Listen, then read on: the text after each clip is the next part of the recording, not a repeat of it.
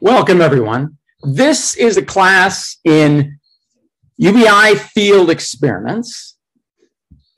And we're going to start out with the history of UBI leading up to the two rounds of experiments we've had. So it's a class on UBI experiments or pilot projects or field experiments or trials. There is not one unified word for all of these things. There's no, what is the exact definition of a pilot project? What is the exact definition of a trial or of an experiment? These don't have really good, well-agreed definitions. There are people who say that if it's not a random control trial, it's not an experiment. Well, that's not widely agreed by speakers of the English language. But the title includes the word field experiments. And that we're giving that specific meaning for why we called it a class in UBI field experiments. And that is that that is to exclude laboratory experiments. This is a class in actually giving people living their real everyday lives a basic income for a while to see how it affects their behavior or their interactions with other people in the market. It's about that kind of experiment. It's not about getting a bunch of undergraduate college students together in a room one afternoon and giving them some incentives to do stuff for the day. That's a laboratory experiment. This is field experiments that are giving people in their real life. Now, and the class is going to talk about what they are, how they work, where, when, and why they are happening, and importantly, what they don't show us. It's a class about what experiments can show us, but it's importantly about the limits, what experiments do not show us. One of the central issues of my book, which we're using as the main textbook for this class, is that basic income experiments tell us a lot less than we want to. And which brings the question, well, what is their role in the debate and the discussion over whether we should adopt UBI when there are such limits to what they can tell us? So we'll be looking at that throughout the semester. Now, I would guess that most people who are taking a master's course in UBI experiments are going to know what UBI is, but just in case, I will define it. UBI usually most often stands for Universal Basic Income.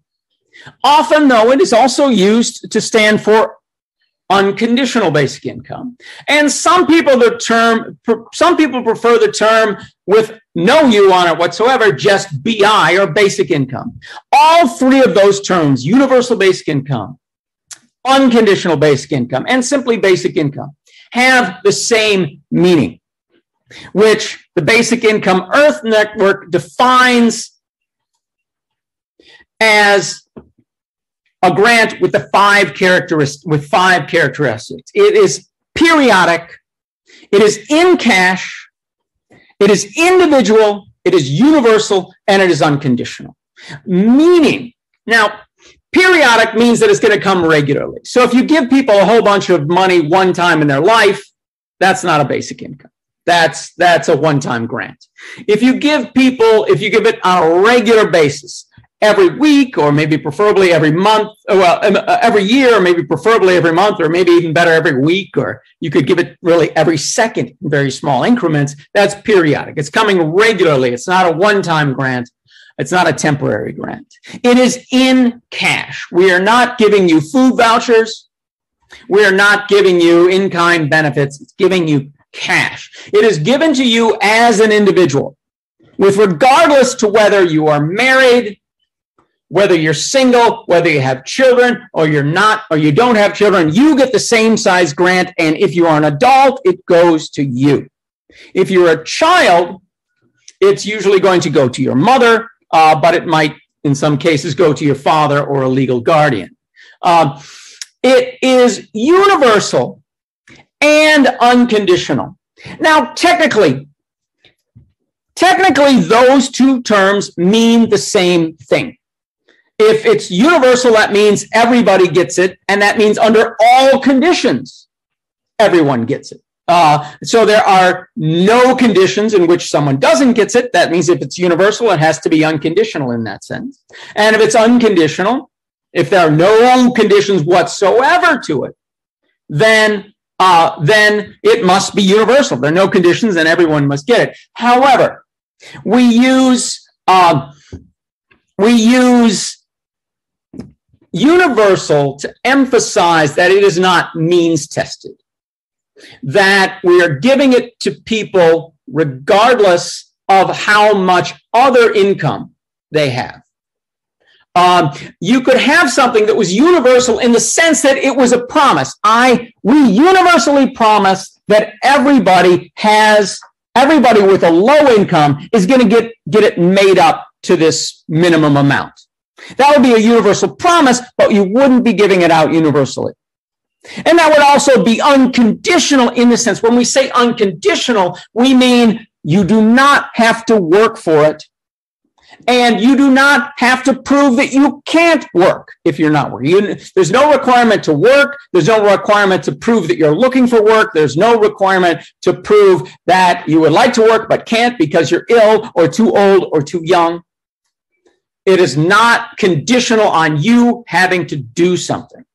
So it could be unconditional in the sense we don't ask you to do something, but be conditional on whether or not you have low income. That would fail to be universal in this sense. It would have a universal promise, but it wouldn't be universally delivered to everyone.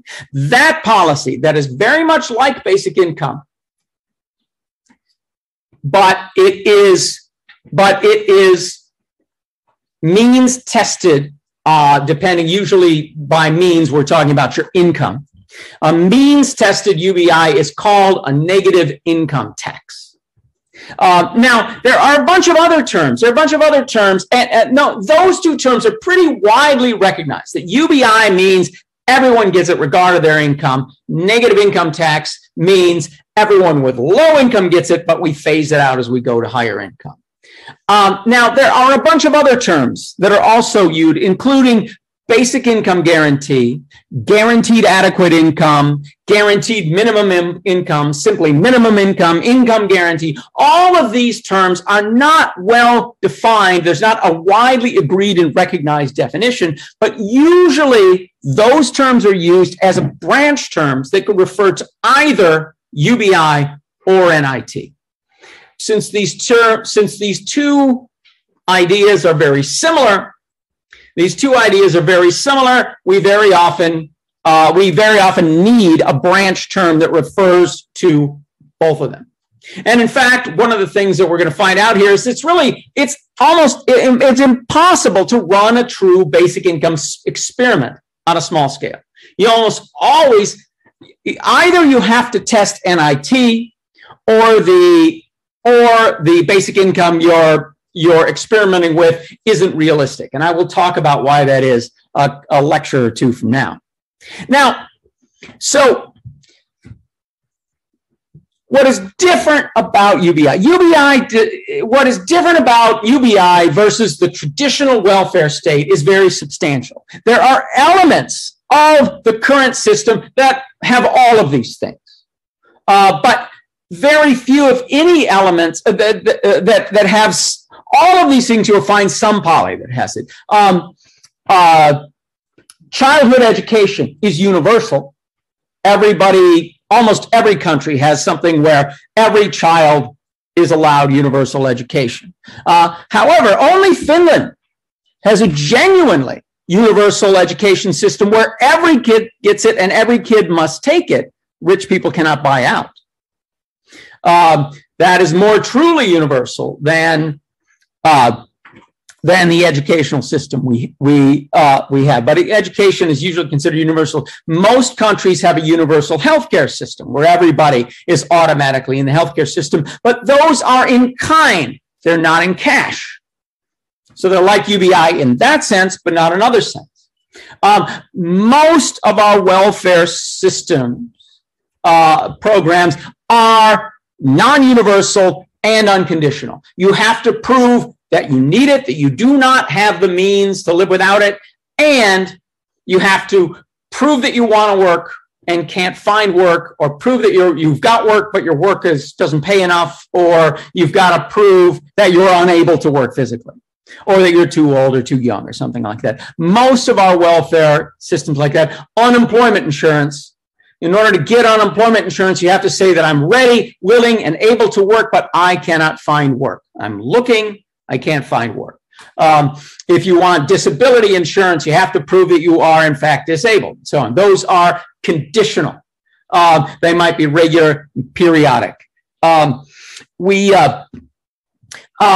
then there are others, such as housing assistance, that might be individual and unconditional, but are given that are given not in cash, but in kind.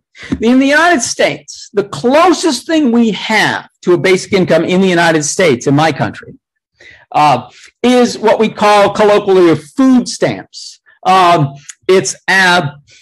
food stamps it's almost like giving people money, except for it's a special kind of money that can only be spent on food, and it can only be spent on certain kinds of food. It cannot be spent on restaurant food, and it cannot be spent on certain kinds of imported food or luxury foods.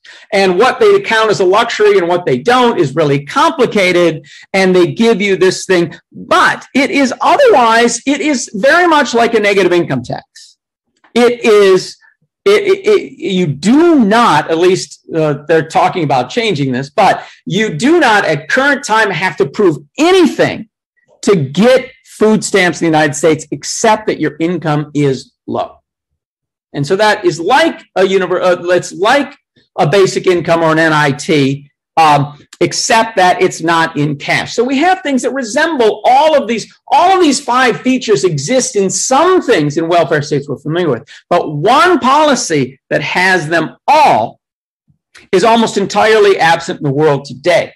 The Alaska dividend, which has been under attack recently, the state of Alaska does have a yearly basic income that's very small.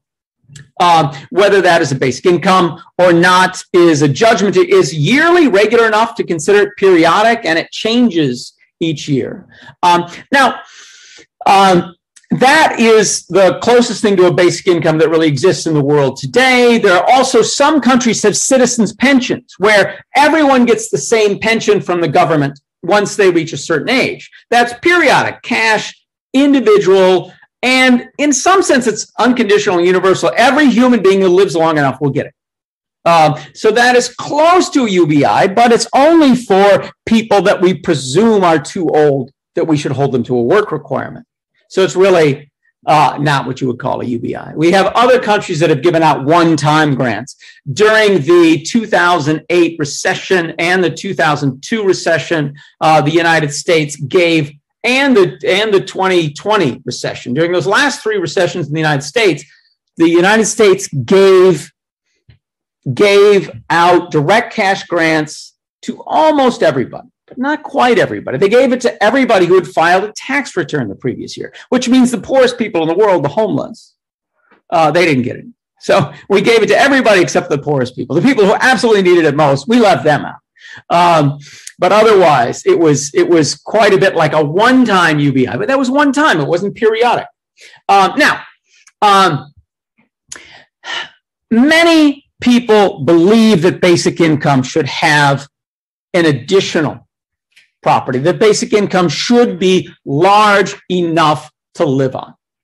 How much is large enough to live on is a controversial question. I do support a basic income that is large enough to live on. However, I recognize something that meets these 5 characteristics and is too small to live on is a basic income. It is just not one that's not as large as I'd like to see it. All right, so that's a definition of basic income. Let me start with some history of basic income. It is largely a new idea. You can find some precursors in pre-industrial society. Most nomadic hunting and gathering societies had two things that are actually very similar to basic income. One is everybody could go out and hunt and gather if they wanted to.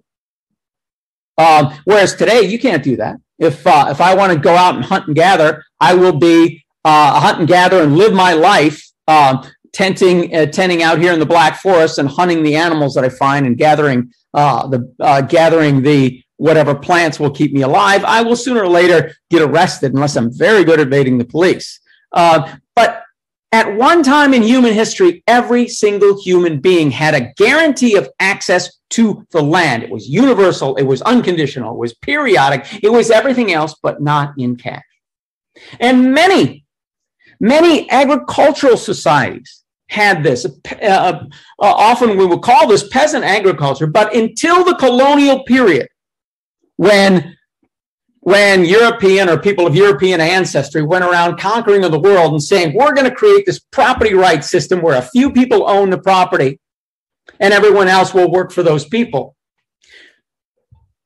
Many people around the world had a system where if you lived in a village, you had direct access to the land and you could farm for yourself, and it was unconditional.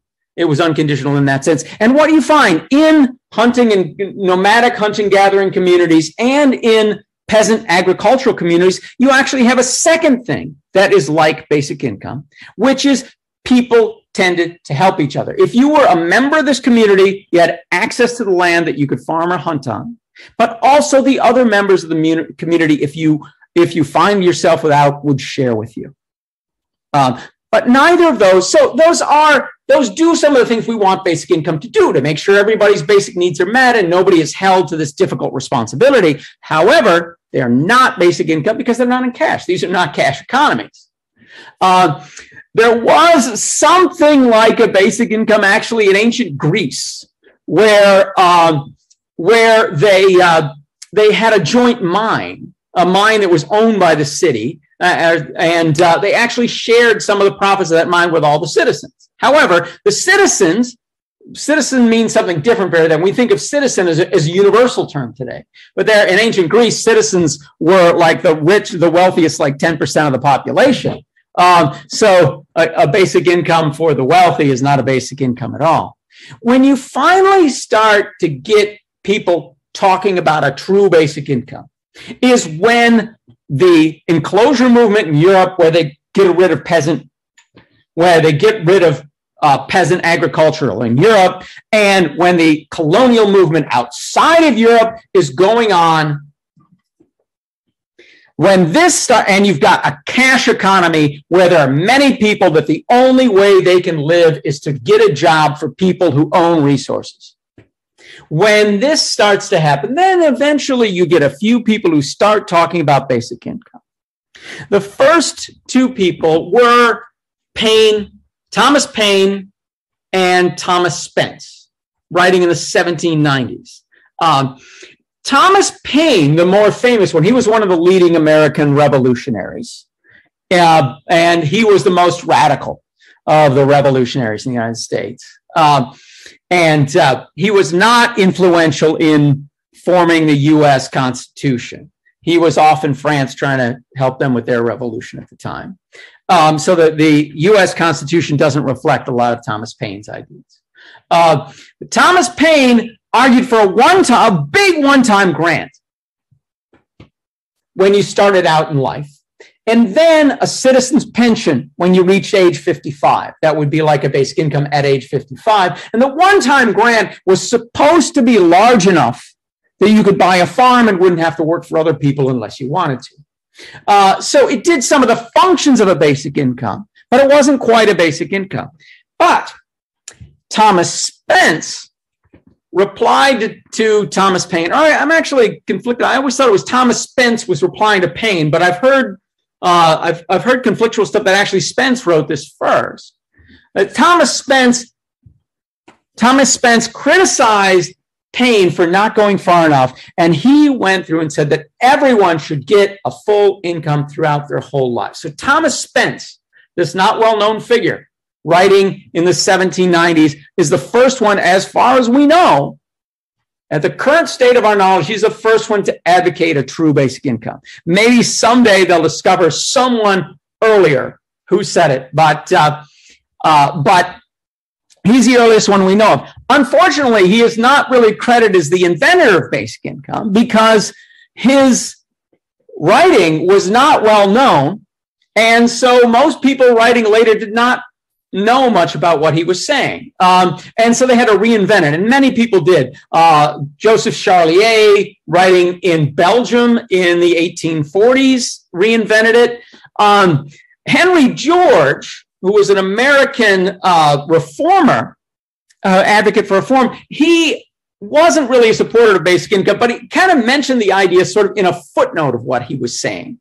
That, and he had the idea of taxing land and natural resources and as high as we possibly can tax them, and using that money to help poor people. And you say that way the tax is going to fall on the landowners, and we'll redistribute that to everyone so they can actually afford the housing that the landowners are charging for.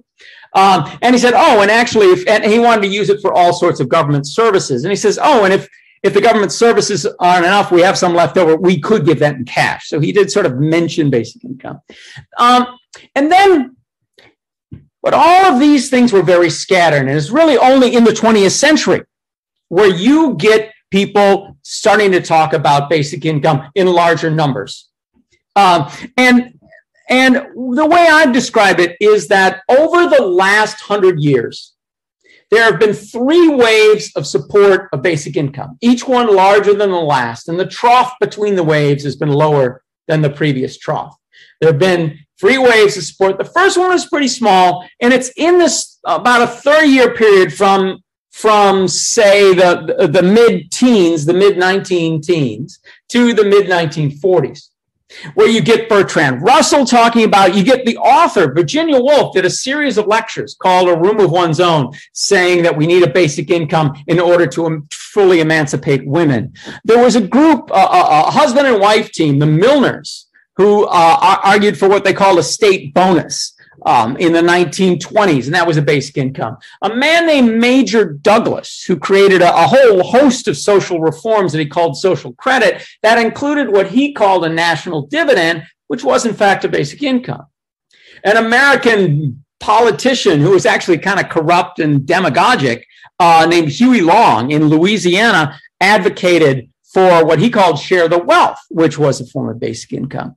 And there was a big academic discussion of it in the 1930s and 1940s when you got people including James Meade, Lady Reese Williams, Abba Lerner, Friedrich von Hayek, Oscar Lange, all talking about it. And one of these academics, G.D.H. Cole, is the one who coined the term basic income. Now, but in the 30s and 40s, it did not catch on, and most countries at the end of World War II did want to beef up the welfare system. The countries that formed the UN, the countries that defeated the Axis powers, most were looking for reform at this time. And so leading up to this period, you have a lot of these academics talking about, let's try this big new thing. But what they tended to do was to go with the traditional model. The traditional model goes back at least to Elizabethan England and what they call the Poor Laws. The Bismarckian welfare state, the really first modern welfare state that was started in this country, in Germany, in what was the 1870s, 1880s, the Bismarckian welfare state. Bismarck's welfare state, and what they called the Beveridge Plan in the United Kingdom, which was recommended by the Beveridge Report in 1944, are all based on the model is that people have to prove they work. They have to, if they can work, we'll make sure they get good wages. If they prove they can't find work, we'll help them with unemployment insurance. And if they prove they are unable to work for some good reason, then we will help them. That is the system. So people have to prove they deserve it. But this, of course, creates a very complex system where we have to evaluate everyone. Why are you poor? Why do you need money? And we have ever since, we've had this very complex system where we are trying to help people, but we're also evaluating them and telling many people, you are not good enough. Go live under a bridge. Go live in a tent because you are not good enough to get this money. And that is the system we created, and discussion of basic income died down after the 1940s as if people were looking to implement this widely agreed system. But the academic discussion never went away. And in the 1960s, especially in the United States, but to some extent in Canada and the UK, this talk started to come back. And it was a confluence of many different things. The United States was becoming aware that it had not, with its reforms in the 30s and 40s, had not eliminated poverty. And so so people were talking about what can we do to do better, and people were looking at a complete reform of the system.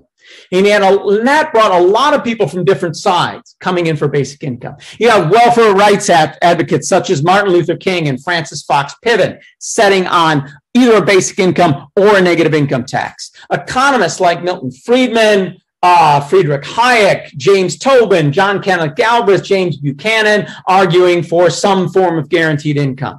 You also had libertarians who were saying, look, I'm a libertarian. I hate the poor as much as everybody else, but as long as we have this big complex system, why don't we get rid of the complex system and place it with something much simpler like a guaranteed income? You had futurists like Robert Theobald and Eric Fromm, the psychologists, who were talking about automation. Back then, 60 years ago, people were talking about computers are taking people's jobs. We're increasingly automating assembly lines. People are losing their jobs. A way to handle this would be with basic income. And this led to a lot of talk about basic income. And it did lead to some policies. The Alaska dividend was an offshoot of this discussion. I met the man who most pushed it through, Governor Jay Hammond, before he died. I met him, and he said that he was inspired by this talk of a guaranteed income that was going around. The Family Assistance Plan in the United States was a proposal for a form of negative income tax. It was quite watered down and a bit conditional, but it was something moving in that direction. We have something today in the United States, the Earned Income Tax Credit. That was an outcome of this discussion. Food stamps were increased at this time as an outcome of this discussion, things that are moving in the direction of it. And then at this time, something new happened. It never happened before, is that we had the first basic income trials. And these were not only the first basic income experiments, but these were the first social science experiments of any kind. A woman who was working at the Office of Economic Opportunity in the Johnson administration in 1966 had this idea of saying, well, we could experiment with this idea. We could give like 1,000 or 2,000 people a basic income and see, mostly then they were talking about the negative income tax. We could give 1,000 or 2,000 people a negative income tax and see how it affects them. And nobody ever done a major experiment on policy like this before, as far as we know in human history. And they did it. They tried it. So in 1968, the United States federal government spent millions of dollars introducing what they were going to call the New Jersey Income Maintenance Experiment, which they extended it to Pennsylvania. The reason they extended it to Pennsylvania is because they wanted to get a broad swath of different ethnic groups, and they couldn't find enough poor white people in New Jersey. There were a lot of poor black people in New Jersey, but in order to find enough poor white people, I had to go all the way to Pennsylvania. I don't think demographically that's true anymore. I think there's plenty of poor white people, or poor people of every ethnic group in New Jersey these days. But then New Jersey was a rather wealthy suburban state at the time. Then that was followed by the rural basic income experiment, which was conducted in North Carolina and Iowa. Started a little bit North Carolina and Iowa. And then they had the city of Gary's income maintenance experiment, which was on all of these are run by the U.S. federal government, with federal financing. There was an experiment in Gary that focused mostly on single mothers. And then the largest experiment was what they called SIME-DIME, SIME/sideways/dime. And that stands for the Seattle-Denver Income Maintenance Experiment. SIME, Seattle Income Maintenance Experiment, Denver Income Maintenance Experiment. And while the United States was doing this, Canada got in on the act. They started a little bit earlier. Canada's experiment didn't start until 1975. And it was called MINCOME, the Manitoba Income Maintenance Experiment, MINCOME for short. And it was an interesting experiment because it included a saturation site where they gave one town. They had a random control trial in the city, and then they took one little town and gave everybody in that town access to a negative income tax. But by the late 70s, this search for reform and improvement of the welfare system was running out of steam. And you had politicians like Ronald Reagan in the United States and Margaret Thatcher in the United Kingdom, who was tending to blame the poor for their own condition and to condemn almost anyone who is eligible. Oh, if you're eligible for this stuff, you must be cheating somehow. We've had this system going back to the Elizabethan poor laws that judges people before it gives them anything. But the belief is that the market system is so good and fair and just that if you're actually eligible, you're probably not really trying. And so they vilified people who were meeting the eligibility requirements for just about everything. And that gave them the impetus to cut. And this led to a big decline in discussion of reform on both sides of the political spectrum, especially in the United States, but also very largely in England and in Canada and other places as well. And that was because if you were to admit, the people on the left were thinking, if you were to admit there's anything wrong with the existing welfare system, then you're admitting that these people who are criticizing it are right. And the people who are criticizing it, all they want to do is cut it. So you're politically, there were people who were defending the system is just fine as it is, and people saying the system's terrible, let's get rid of it and replace it with nothing. And a talk of reforming it and make it better and more comprehensive through a basic income was dead, especially in the United States and the UK.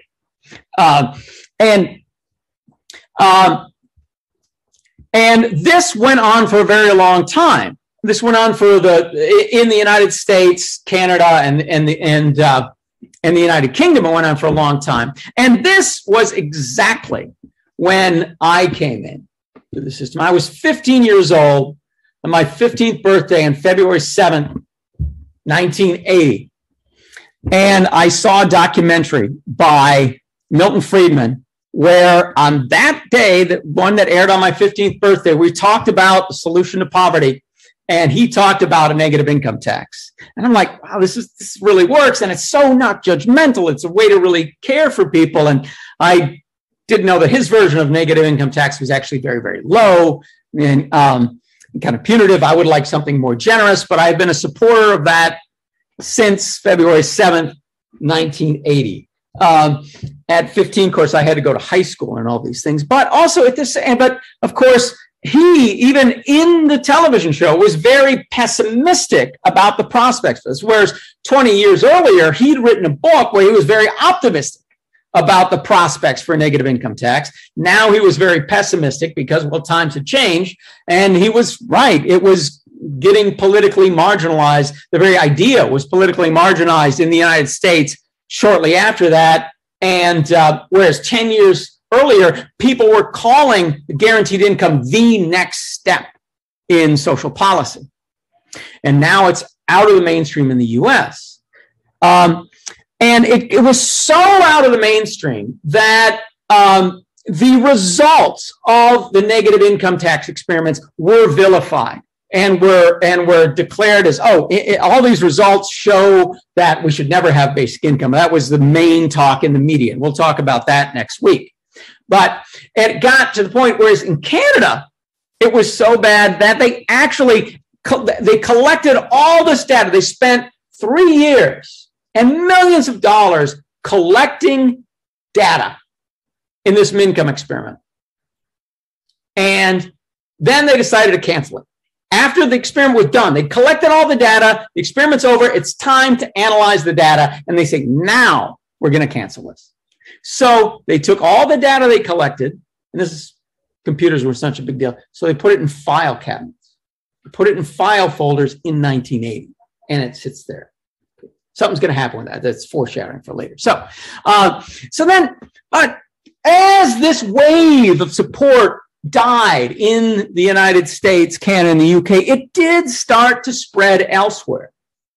In some places in Europe, it started to crop up from time to time. It was talked about in the late 70s and 80s in Denmark and in the Netherlands. And then in the middle of the 1980s, a group of activists, including Guy Standing, Philippe von Parijs,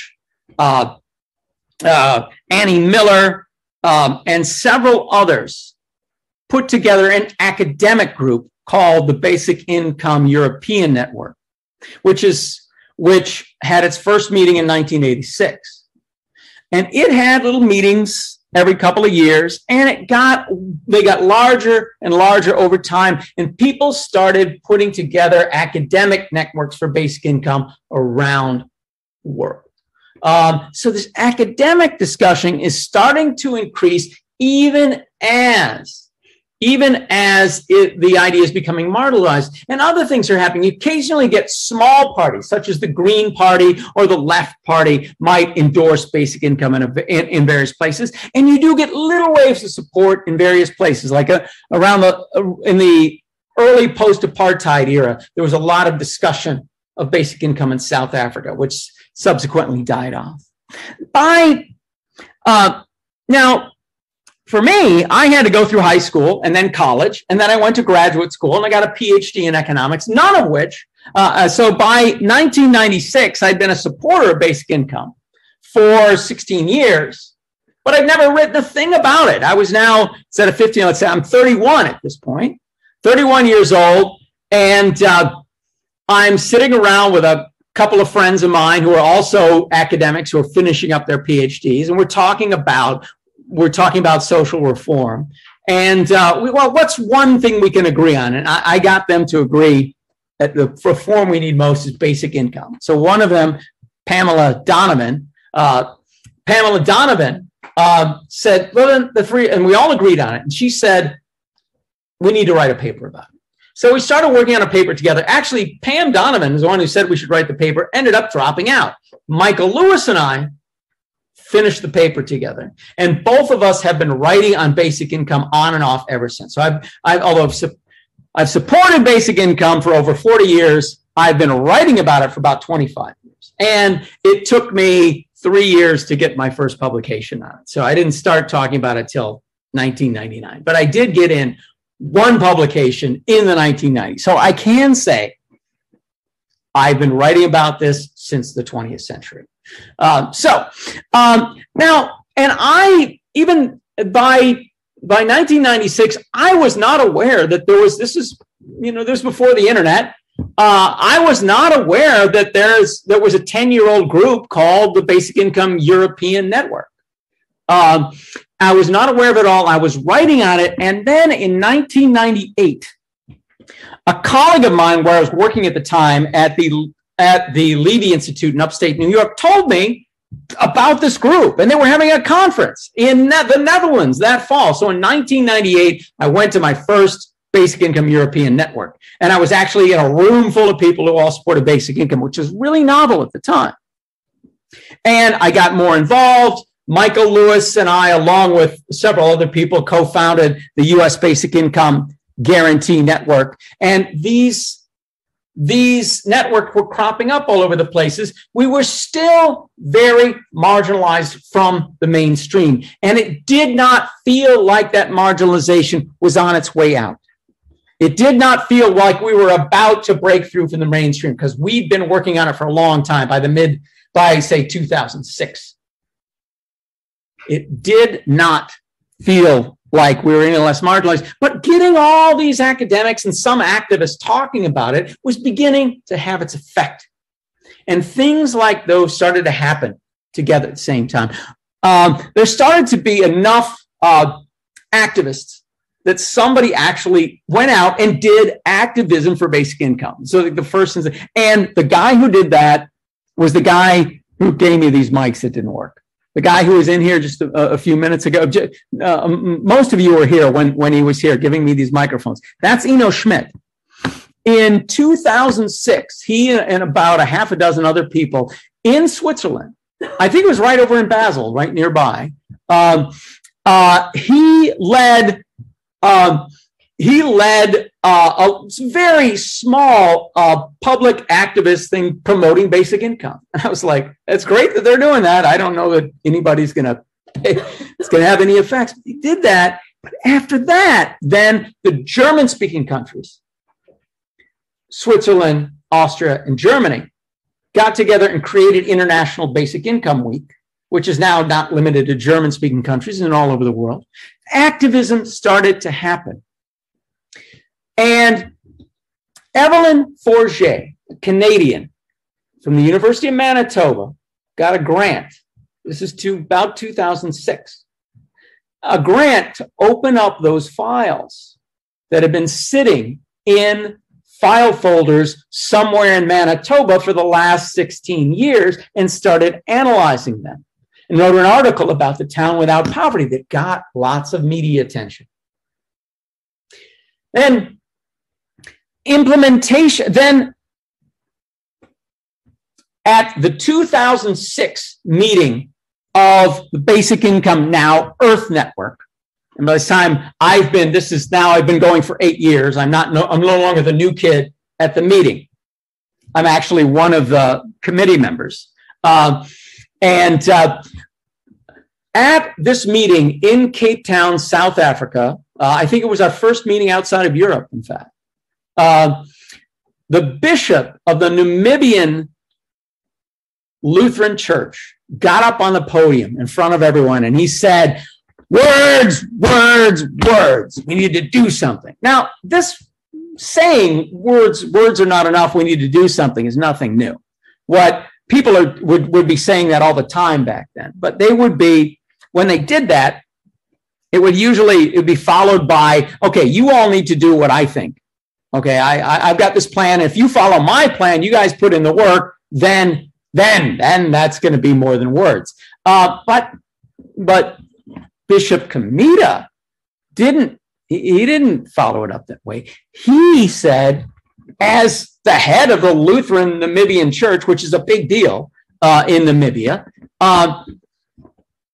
he said, I have been raising money to conduct a basic income trial in Namibia. And that began, and he was actually, most of the way he had the money mostly raised. And he began this trial, he and his organization, the Basic Income, the big coalition, the Basic Income Grant Coalition of Namibia. They raised enough money to give a small town of about 1,000 people, very impoverished people in rural Namibia. They gave them a grant that was equivalent of about $15, maybe $16 a month. Very small grant. But to people that poor, it made a very big difference. Lasted for 2 years, from 2008 to 2010. And it got international media attention. Then India started its basic income project. Just after that one finished in 2011, India started a 2-year project. And at this time, we had the financial meltdown of 2008, followed by the Great Recession that started in 2009 and lasted for well into the 20-teens. And we had the Arab Spring and other things, and this got activism going. And these activists were not looking to rebuild the welfare state from the 1960s. Can you still hear me? Andrea? Good. They were not looking to rebuild Lyndon Johnson's welfare state. They were looking for something new, and a lot of these activists looked at basic income. So you got citizens' initiatives in the European Union and in Switzerland, both of which raised lots of signatures, raised awareness. Neither of them created basic income. Neither of them created basic income, but both of them got lots of media attention to it. And you've got environmentalists saying, look, we need to tax things that are polluting the world and creating global warming and the other dangerous forms of pollution. We need to tax those. But when we tax those, we're getting money out of the economy. That's going to put a big drag on the economy. How do we introduce all these new taxes we need to discourage global warming and other forms of pollution without putting a big drag on the economy? You put it back into the economy with a dividend for everyone. That's a basic income. The tax and dividend approach to global warming involves a basic income. You had many lesser developed countries easing their conditions for redistributive programs, which they're calling conditional cash transfers. This is not a basic income, but it's a step closer by making the conditions less harsh. You got then the concern with automation that was so big in the 1960s, has been gone for so long, comes back with the Great Recession. And you start to get journalists writing about it, and you start to get activism that really looks like activism, the people out on the street talking about basic income and a renewed Poor People campaign. Then in the United States, we had someone who actually ran for president and made a big splash, Andrew Yang, running on a platform where basic income was the central idea. And all of this created, and as soon as Yang dropped out of the race, we had the COVID epidemic. And we're telling people for years and years and years, we've been telling people, you've got to get out and work or you don't get anything. You got to work or prove you can't or you don't deserve anything. We're saying stay home. We're saying, oh, sorry, everybody's got to stay home. Everybody's got to stay home. There's this dangerous virus out there. Please stay home for a while. And suddenly, well, if you won't let people work, then you ought to be able to give them, except for the essential workers, then you ought to be giving them some money. It was the very opposite of the thing. This all gave new impetus. And this is what's created what I've called the third wave of basic income. It's really been rising. It's been gradually rising since maybe as long ago as 1986, talk of basic income. But it appeared in the mainstream sometime in the last 10 years, and it keeps rising. And what this... And experiments, the experiment in Namibia, the experiment in India, and the revived information that came out of MINCOM that was done in the 1970s, but not reported until recently. Those experiments helped spark this third wave of basic income support, and by far the largest and most worldwide wave of support basic income has ever had. They sparked it. Those three helped to spark it. However, now there are many more experiments going on around the world. There was one in Finland. There's a huge one in Kenya. There was one in Stockton, California, which concluded a couple of years ago. And now it's been followed by 30 more experiments in the United States alone. They've got other variations. The experiments, all of these many experiments are happening because we're having a wave of support of basic income. But however, these experiments, as they come and get reported on, also attract people to the idea. A basic income experiment is both an outcome and an input into the political process. And you can't understand the science of the basic income experiments until you understand that role that it plays. It is an outcome of the political process, and it is an input into the political process, even if the experiment is good science. All right, that's the history.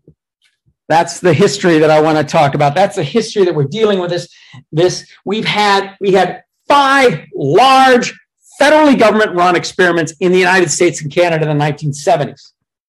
We had 2 small ones at the beginning of what I'm calling this third wave of basic income support. One in Namibia and one in India. And those were different than the ones in the United States because they were happening when there was no big wave of support. And they were not led by a government that was responding to a big wave of support. They were led by activists who raised money and then got some government grants to help them out. But they were not primarily government-led. And they were not primarily government-led, and they were something that the people who were doing it really knew very well, that they were doing this in order to promote basic income and get it back into the mainstream discussion. Now that basic income has been part of the political discussion around the world in many countries for 5 years or more at this point, now we're having all kinds of experiments all around the world. Most of them, though, are not like those 70s experiments, those big federally government financed projects with tens of millions of dollars in budget to do a really big project. They tend to be small, tend to be run by local governments, subsidized by private donations, or sometimes subsidized by the federal government.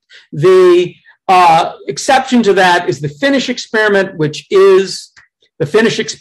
is rather large and was run by the Finnish federal government.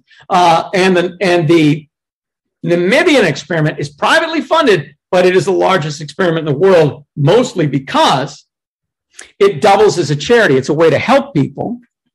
And they're helping some of the poorest people in the world. So a little money goes a long way. In Kenya, they can afford to run a big experiment because they're getting enough donations that they can provide a basic income for about 10,000 people. It's a big project that's going on down there. Right. So that's the history of basic income over the 20th century and how experiments have played a role in that. That history, because these experiments are so tied to the political process, is something you'll have to keep in mind throughout this course, throughout your work on this course. How do these experiments, how are they being affected by the political process, and how are they in turn affecting the political process? That is something we have to think about. I talked about my role in this. I could say a little more about, I was chair of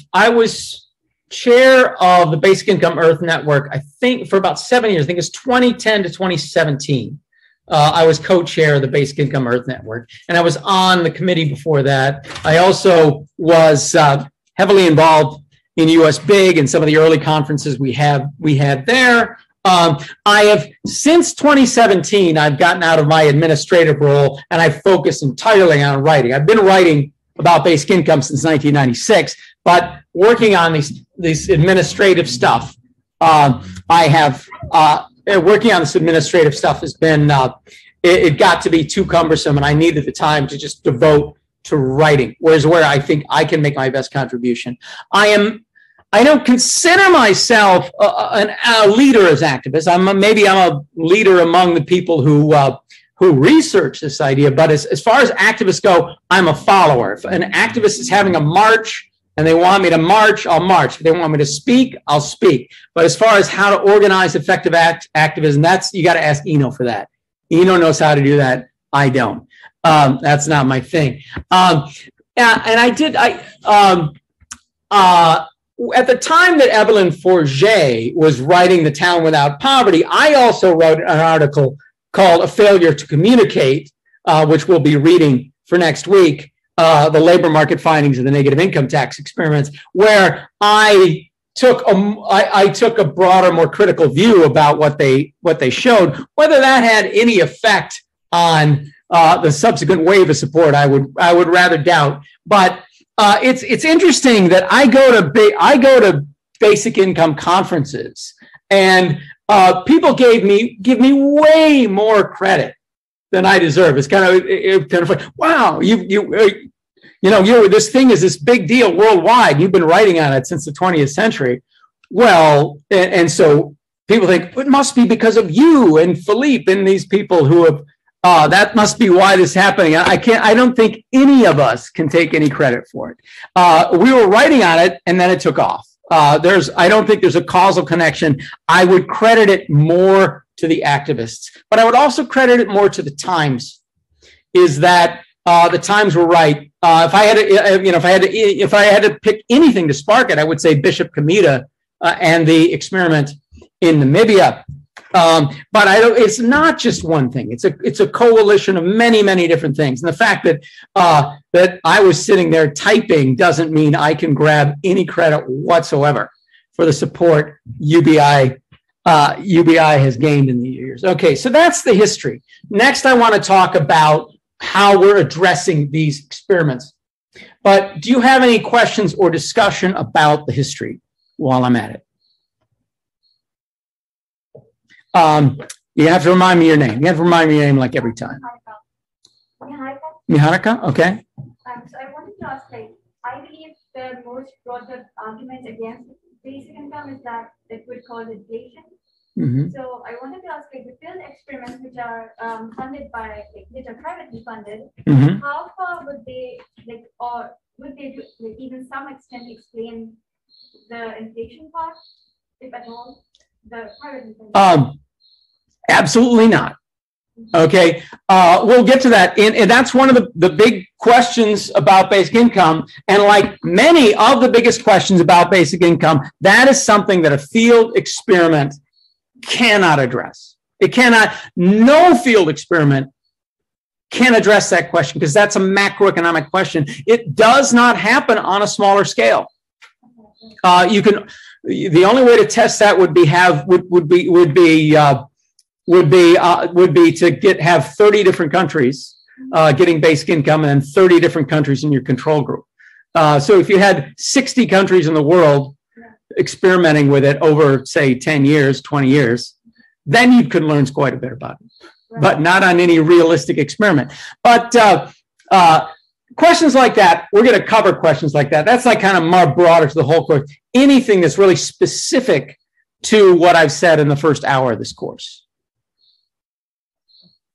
Me. Oh, Andrea. Okay. Yes. Okay, Andrea's online. She will be back soon. Okay, Andrea, what's your question? My question is about the Canadian results, the one that they stopped. Yeah. Why did they stop it, and what did the results show?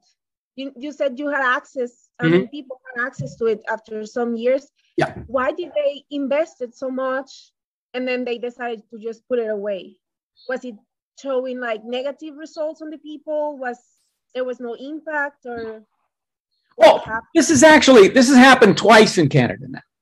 This has happened twice in Canada that I don't know why Canada, it's fair to fact, as far as I know, this has only happened in Canada. It's happened in Canada twice. That is that they start a big basic income experiment and then cancel it before it's finished. And it happened then. And the reason it was canceled was because there was a change in government.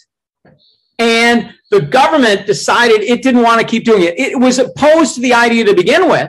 And it didn't want to, what they claimed was the whole thing was a waste of money from the start. We never should have done it.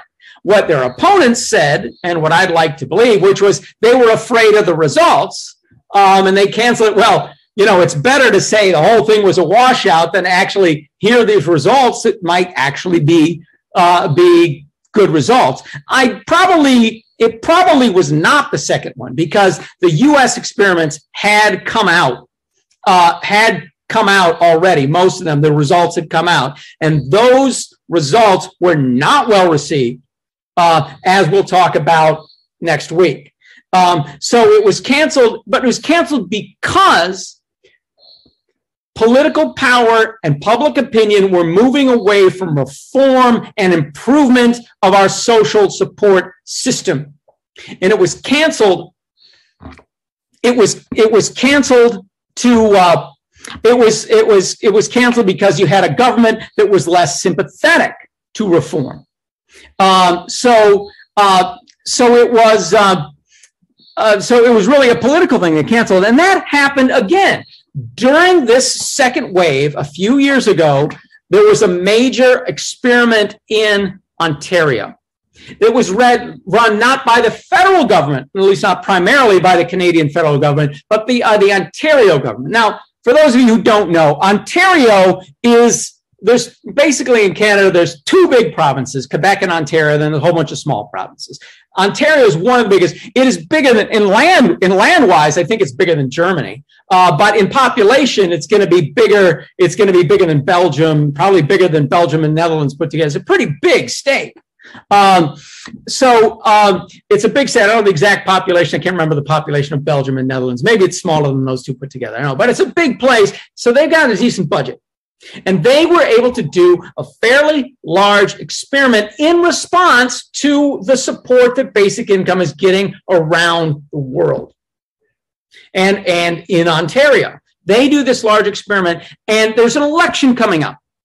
So the government that runs the election gets the opposition to promise that if we win, if the opposition wins, we'll keep the experiment going.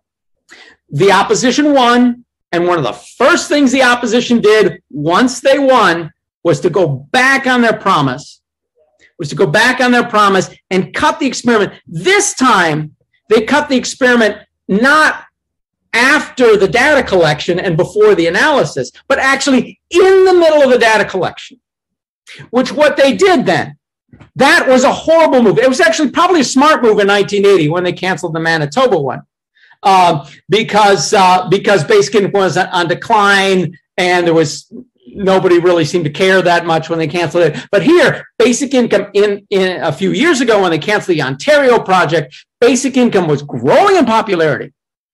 And they'd not given out all of the benefits. So they'd gotten, I don't know, several hundred, maybe a few thousand people to join this experiment and say, we promise that if you take place in this experiment, if you take part in this experiment, you will get a basic income for the next 3 years. And they cancel it after a year and a half, cutting off a bunch of really poor people and making themselves look so horrible. So it was actually, strangely enough, the Ontario cancelization was, as horrible it was, what it did for those people, it was actually a boost to the basic income movement because it made basic income opponents look like stingy, selfish people who go back on their word.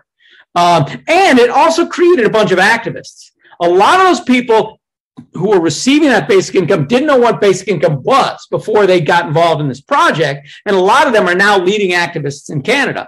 There's a woman who does basic income pictures, which does some really good stuff. And she's gone all the way to Hyderabad, India, to talk about basic income, thanks to her project, the project she was just a recipient of being canceled. So anyway, okay, so that's why the cancellation of it was, and we'll talk about the findings of the Mincome experiment. We'll talk about those next week and subsequently. All right. Any other questions about this history? Anu. Yeah. Just like Australian National University. Okay. So what led them to come back and continue the project? Oh, no, it was two different projects. Okay. One was in Manitoba and the other one was in Ontario. Mm-hmm. Two very big projects. They were also about 40 years apart. So you mentioned that there was someone in the middle who got a grant to go back to the. Oh, okay. Oh, yeah. So that was Evelyn Forget. Mm-hmm. That was Evelyn Forget. So the first project, the Manitoba Mincome project, they had all of this data, but very little analysis of it done by 1980. Then in 2005, just through some other source, she got a grant to go in and look at that data and publish findings about it. So I don't even know what source her data was. But she got that data and she published her findings. She also published data. So a lot of other people have come out reanalyzing the Mincome findings as well.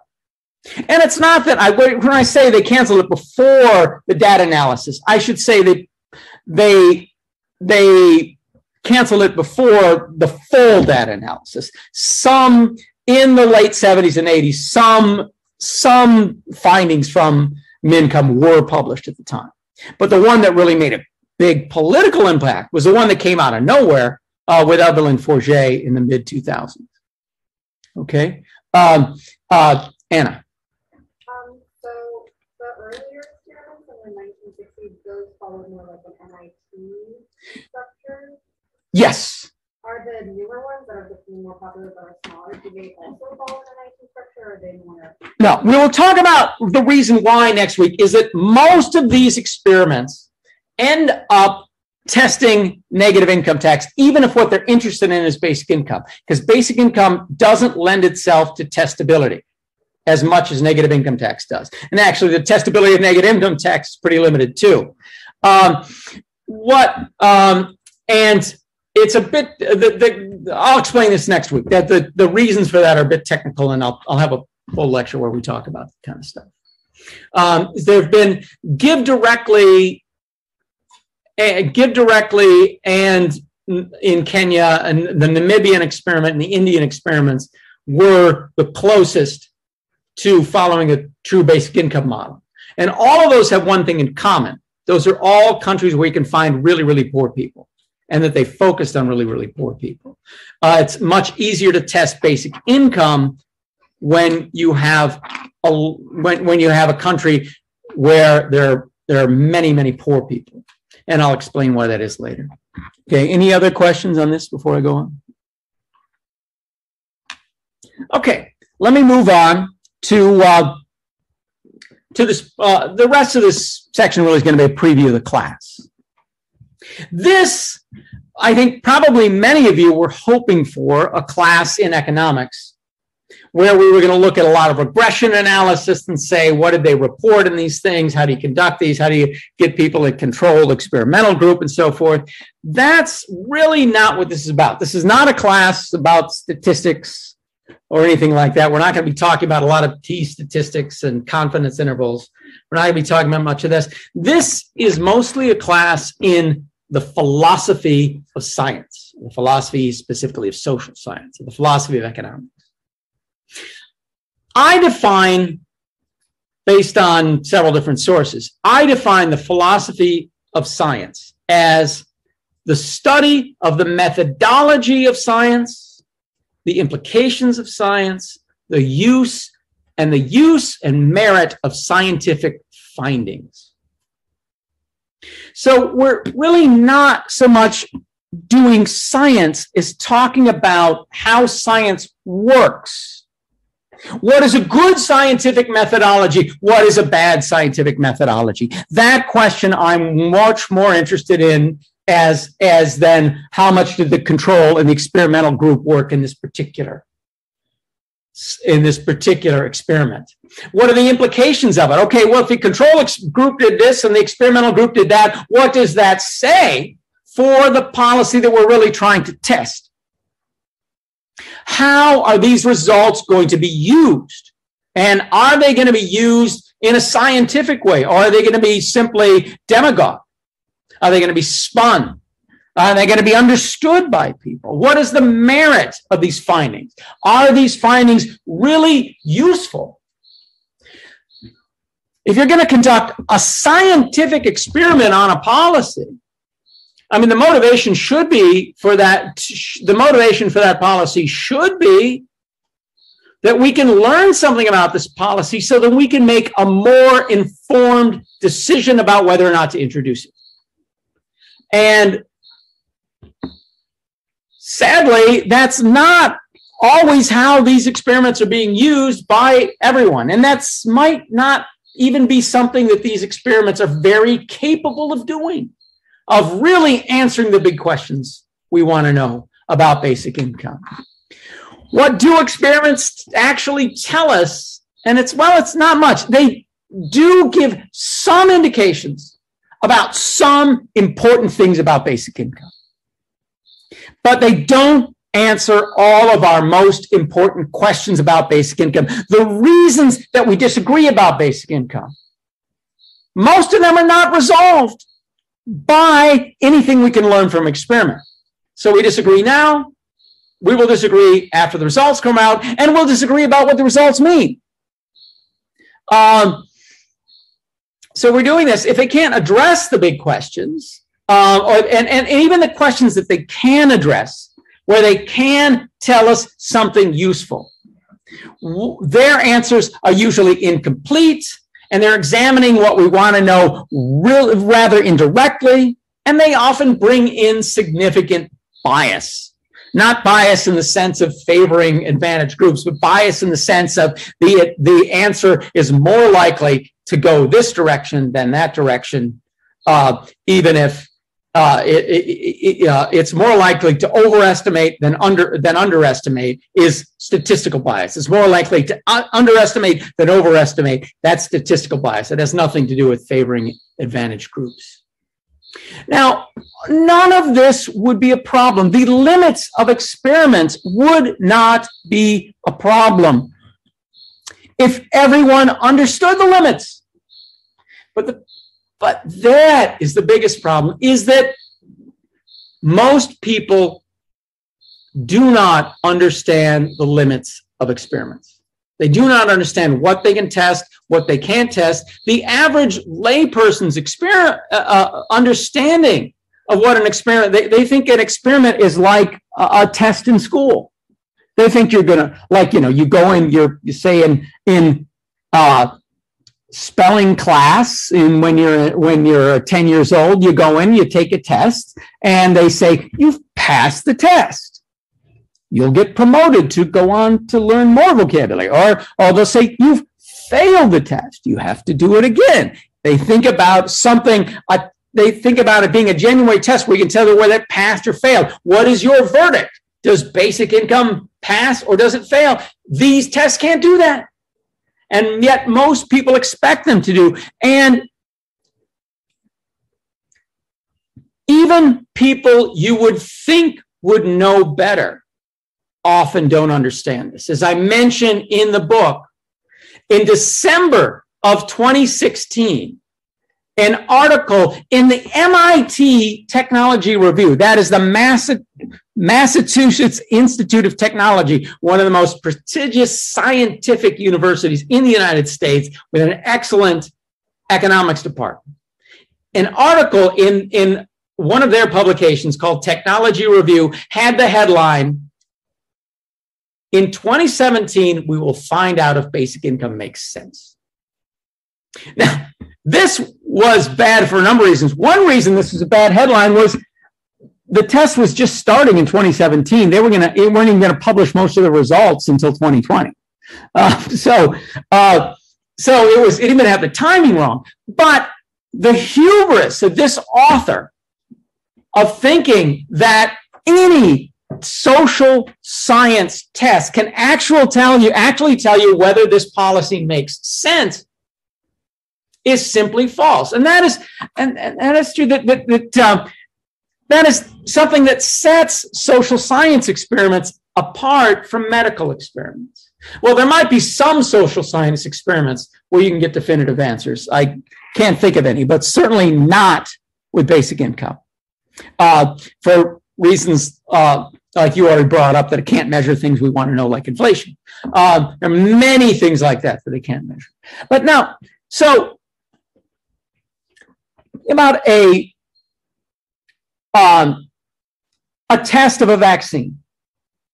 Test of a vaccine compared to test of basic income is really simple. You divide people in two. You make sure it's random of half the people get the vaccine, half the people don't get the vaccine. Then you let them go out in the real world and say, are the people who got the vaccine less likely to get the disease we're trying to vaccinate them against? And are they more likely to get some dangerous side effect? That works really well. And we know a lot in a big hurry. We know a lot that the Moderna vaccine is way better than Sinovac. We learned that in a big hurry through these kind of trials. You can't do that with basic income because most of the things we want to know don't happen at the individual level. They happen at the community level. Well, you separate people into random groups and you want to know how does it affect the whole system. So let me give you an example. I think we'll explain this to you. So let's say let's say you have 1,000, well, you have, how many auto workers do you think there are in Germany these days? I don't know. Let's say there's 10,000 auto workers in Germany. I don't know how many. People who work for Volkswagen, BMW, Audi, the big German companies. I don't know. Let's say 10,000 people working. Let's say they're thinking about, could a strike help us get, could going on strike help us get higher wages? Well, you know what you need to do to go on strike? You need all 10,000 workers to stay home and pressure all these three big international car companies with loss of profits while no cars are being made. That's how strikes raise wages. Well, what if you took, what if you said, okay, we're going to experiment to see if striking works. So out of those 10,000 workers across the country, we're going to take an experimental group of 100 workers, and we're going to take a control group of 100 workers randomly spread out at all of the different automobile manufacturers around Germany. And we're going to have these 100 stay out. They're going to go on strike, spread out around the country, and these won't. And how is that going to affect their wages? Well, we know how that's going to happen. It will have no effect on their wages whatsoever. A company could just replace 100 workers.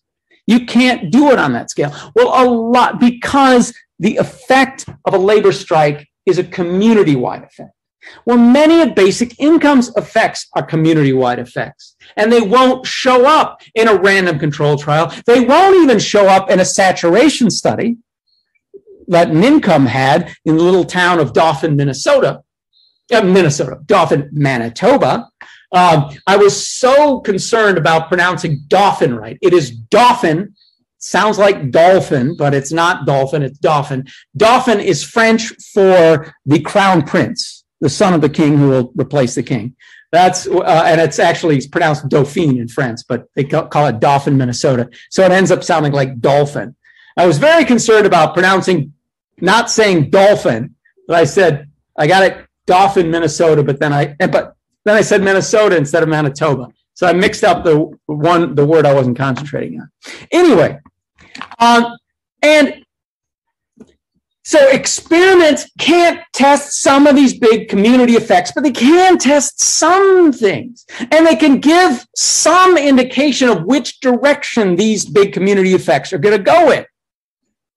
But there's this huge gap in conducting the experiment, getting the results between these experimental groups, and then using that to improve your understanding of where these big community effects are going to go.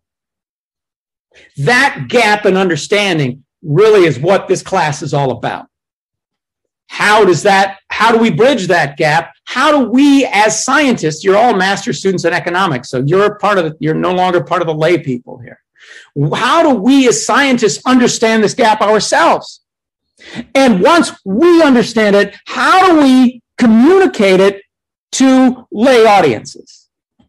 And the lay audiences will include not only individuals who are arguing on social media about whether we should introduce this policy or not, but it also includes politicians who will make these decisions, who are lay people themselves. Most politicians are not scientists.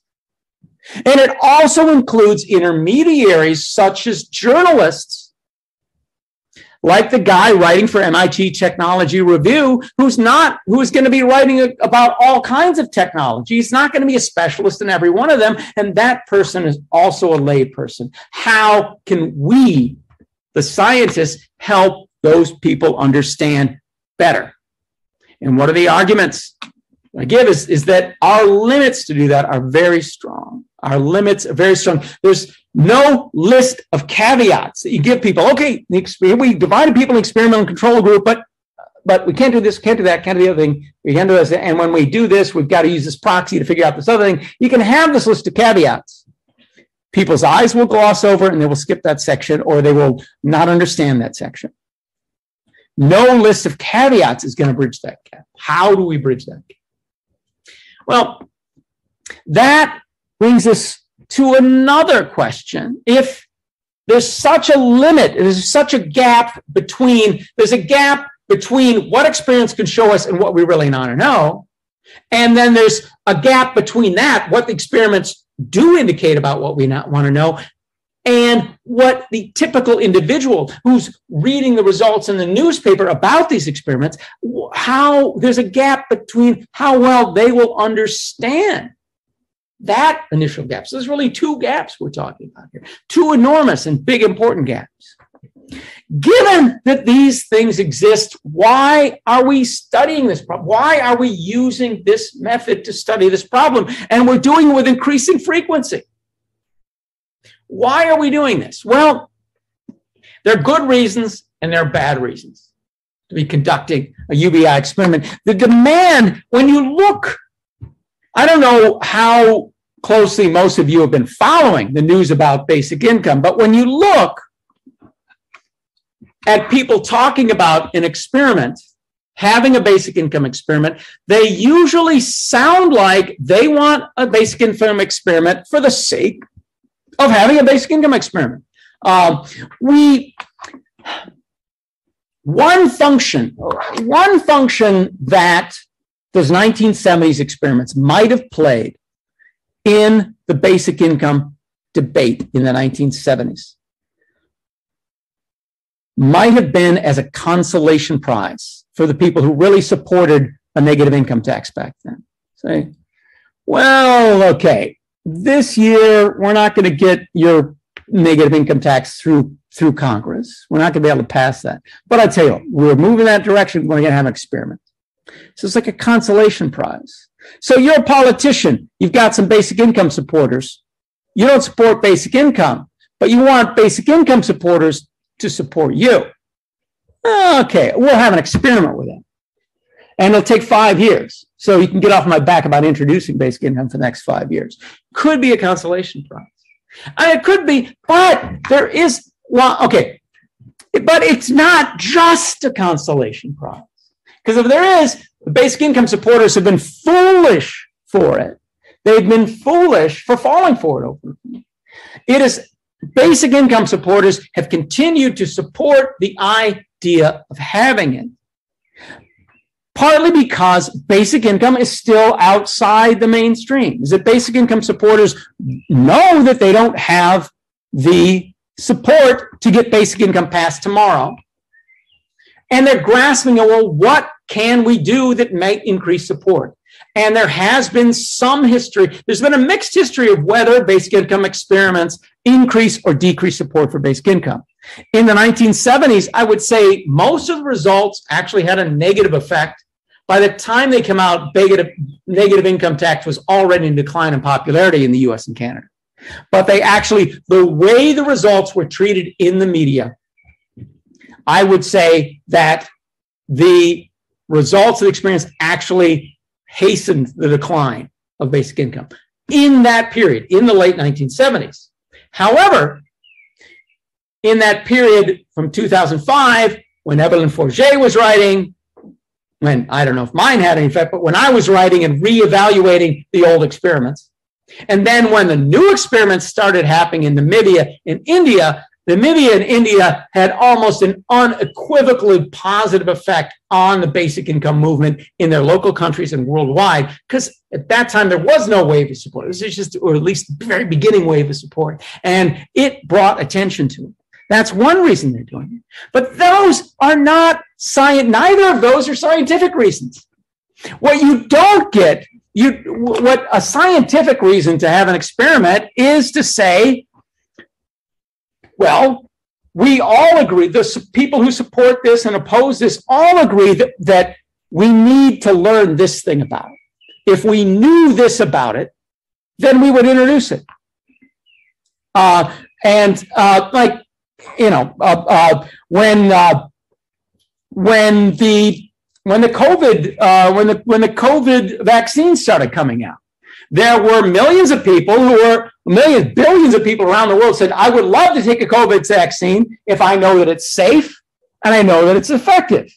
So let's have an experiment. If the experiment shows that it's safe and effective, I'll get the experiment. I'll get a billion other people will get the vaccine and others won't. Oh, well, get the vaccine. And if it is not safe and effective, it won't. I won't. And that those experiments did exactly what, and that's exactly the way experiments work. Of course, there were other people who are like, well, I don't care what the experiments say. I'm never going to take these things. There was that issue. But there were a lot of people who were convinced. And they were convinced because there was good scientific evidence to say, yes, it is safe and effective. There is nothing like that going on with experiments. When people are having experiments all around the world, nobody is saying, I have questions X, Y, and Z about basic income. And if I just find out that it's that X, Y, and Z are true or X, Y, and Z are false, if X, Y, and Z are answered in the affirmative, I'll be for basic income. And if X, Y, and Z are answered in the negative, I'll be against basic income. And the kind of test you're running will actually answer questions X, Y, and Z. Nobody is saying that about basic income. So the demand for basic income experiments is totally different than the demand for experiments with COVID treatment. Now, that means that all of these basic income experiments are, in a sense, agenda-driven science. However, agenda-driven, that means we're doing them because for reasons other than science. We're doing them because of political reasons. We're doing these experiments. However, just because they're agenda-driven does not mean they're bad science. They very well can be bad science, but they don't have to be bad science just because they're agenda-driven. So let me say,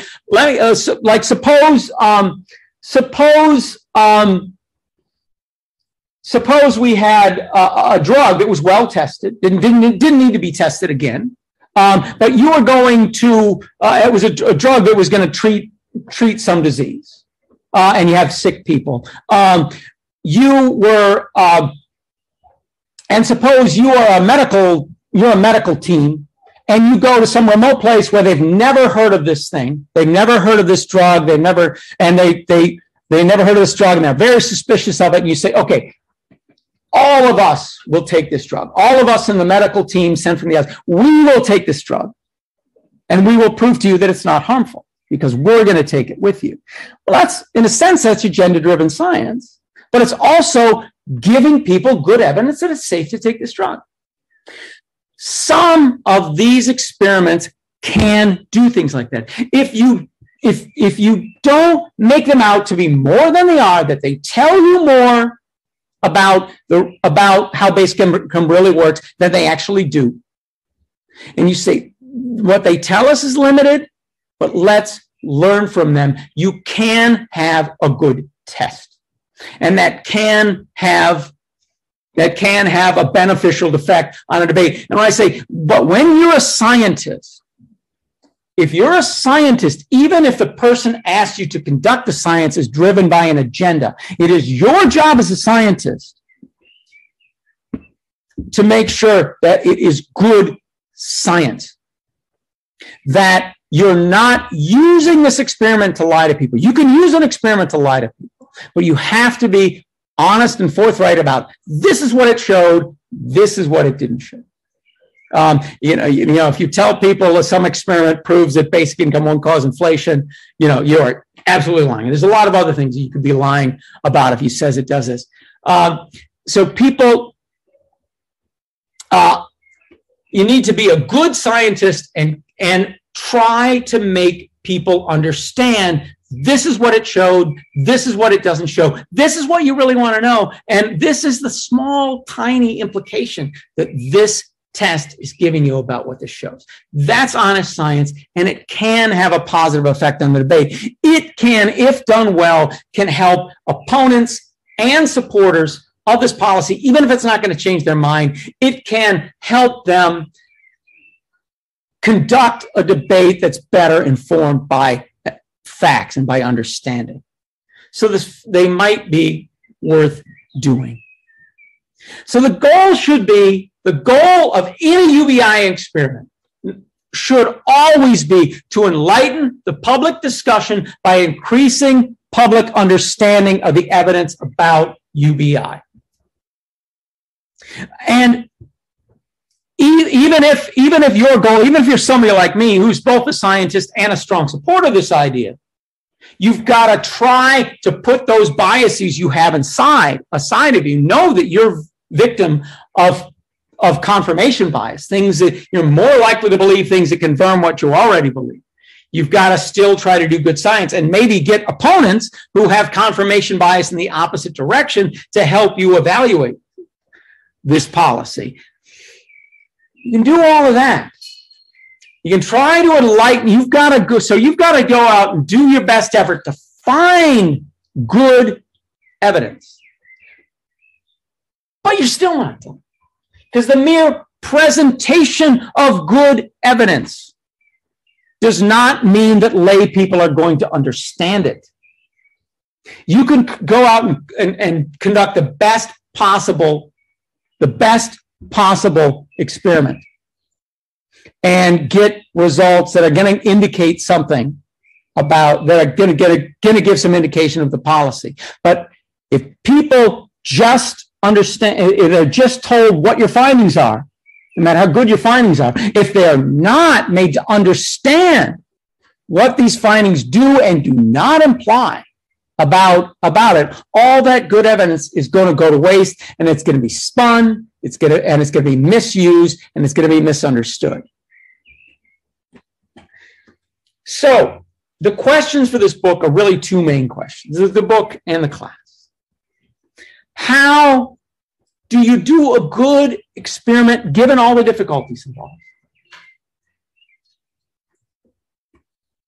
That's the one question. The other question is, how can citizens, policymakers, researchers, journalists, and others who are interested in UBI and UBI experiments communicate in ways that lead to better public understanding of the experiment's implications for the public discussion of UBI? That's what this class is about. It's about understanding the results really than it is about the particular results of the many experiences that happen. My goal is to get you so that when you look at results of these experiments, well, you look at somebody's plan for an experiment, somebody's conduct of an experiment, or the results being reported, that you'll be able to look at that and understand what's wrong, because I promise you it's going to be a lot wrong. But even if it's right, you'll understand that. That's my goal. More than getting you, I'm not going to sit down and get you to memorize, okay, what do they find? What do they find in New Jersey? What do they find in Ontario? What do they find in Finland? That's something you could always look up. But this critical view of how do I evaluate how this is being done? What is this likely to tell me or not? And how can I explain this to somebody who doesn't have a master's degree in economics? That's what I want you to get out of this class. Now, there is one question that when people hear what I'm saying about experiments, they want me to address this question. And I am not going to address this question. Should we have experiments at all? And I thought about that. I thought about that, addressing that question. And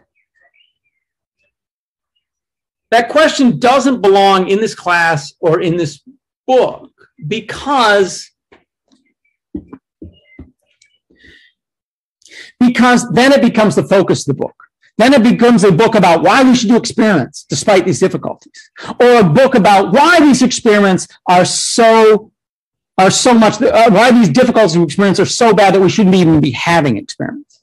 That's what the book is about. And I have to spend everything in the book is going to be related to that answer. I want the book, everything in the book, to be related to how do we understand these experiments better?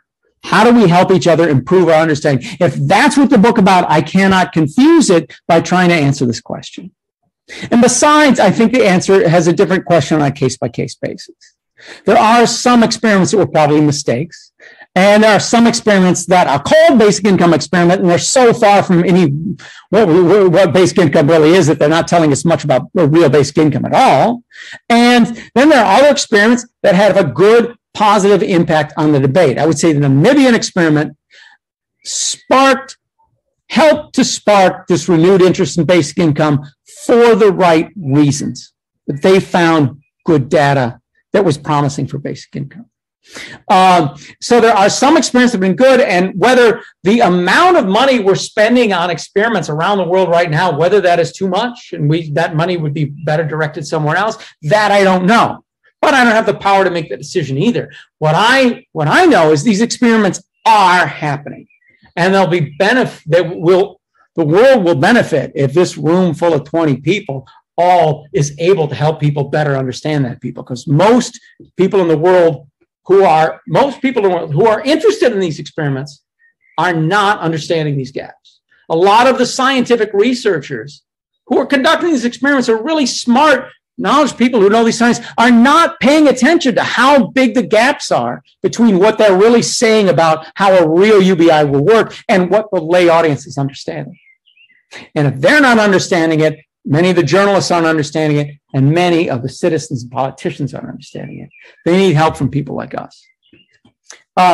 So I do have recommendations about how experiments should be conducted. If you're conducting experiments, you need to treat the experiment as a small part of the effort to answer the questions necessary to evaluate UBI. You must make absolute certain this is not a test like a spelling test. It is not even an experiment like a vaccine experiment. This is a small part of the evidence gathering about basic income. It can be a useful part, but it will never give you a definitive answer and has to be combined with lots of other evidence. Now, that's my general idea. That's my general recommendation.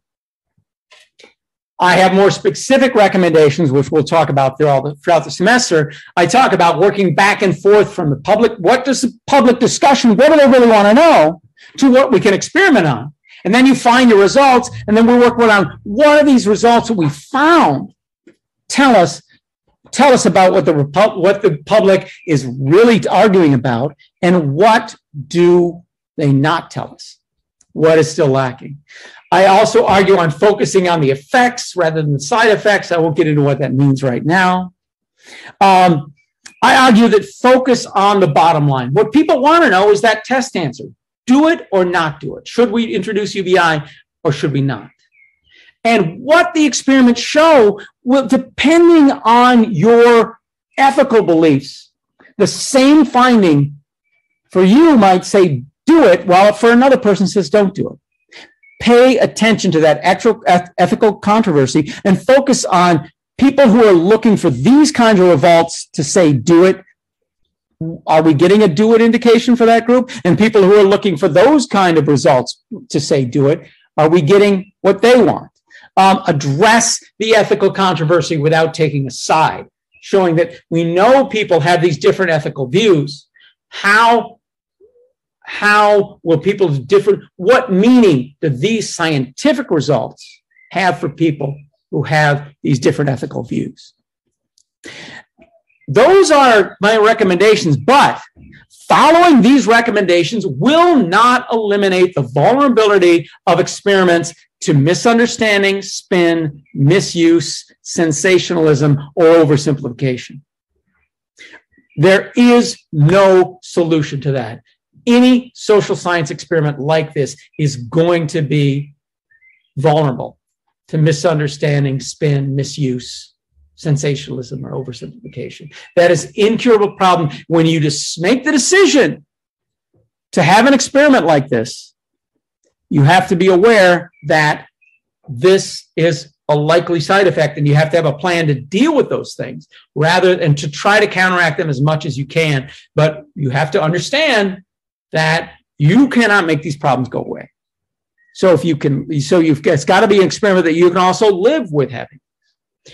And that means, and because of that, the question remains open whether we should have them at all. And it's going to be different on a case-by-case basis.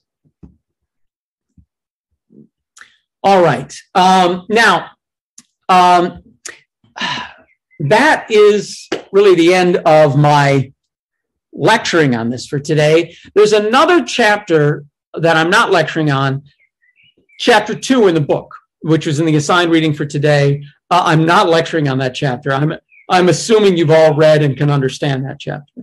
But I am very happy to discuss that chapter, but also discuss the lecture that I gave here in the second half of the class was based mostly on chapter 1 of the book. I'm happy to discuss the lecture I just gave, and I'm happy to discuss questions about the chapter on the difference between UBI and NIT and the definitions of both. So, what would you all like to discuss from what I brought up?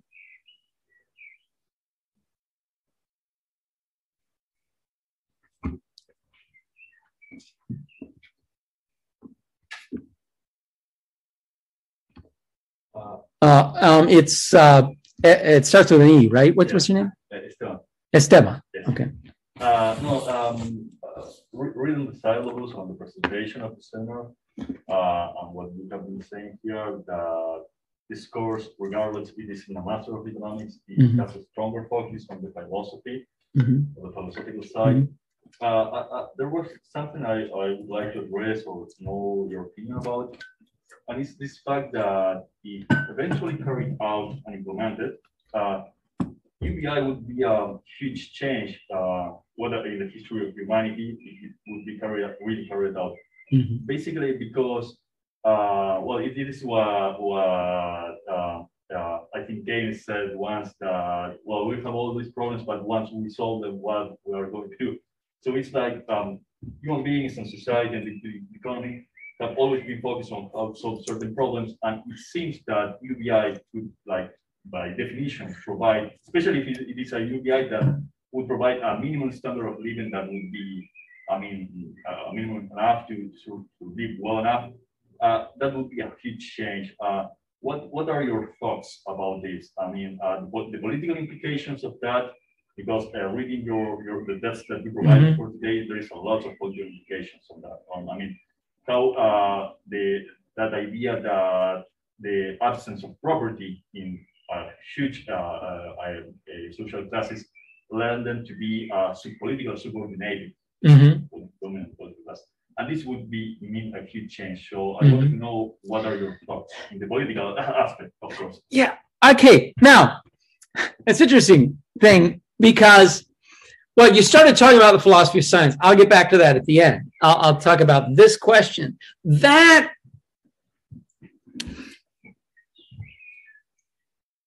a right question about UBI. But in a sense, it's the wrong question about this course, because it's like that inflation question. It is one of the things that we really want to know about UBI. I do think there's good evidence about inflation, by the way, but none of it is experimental. I don't think inflation is a big problem for UBI.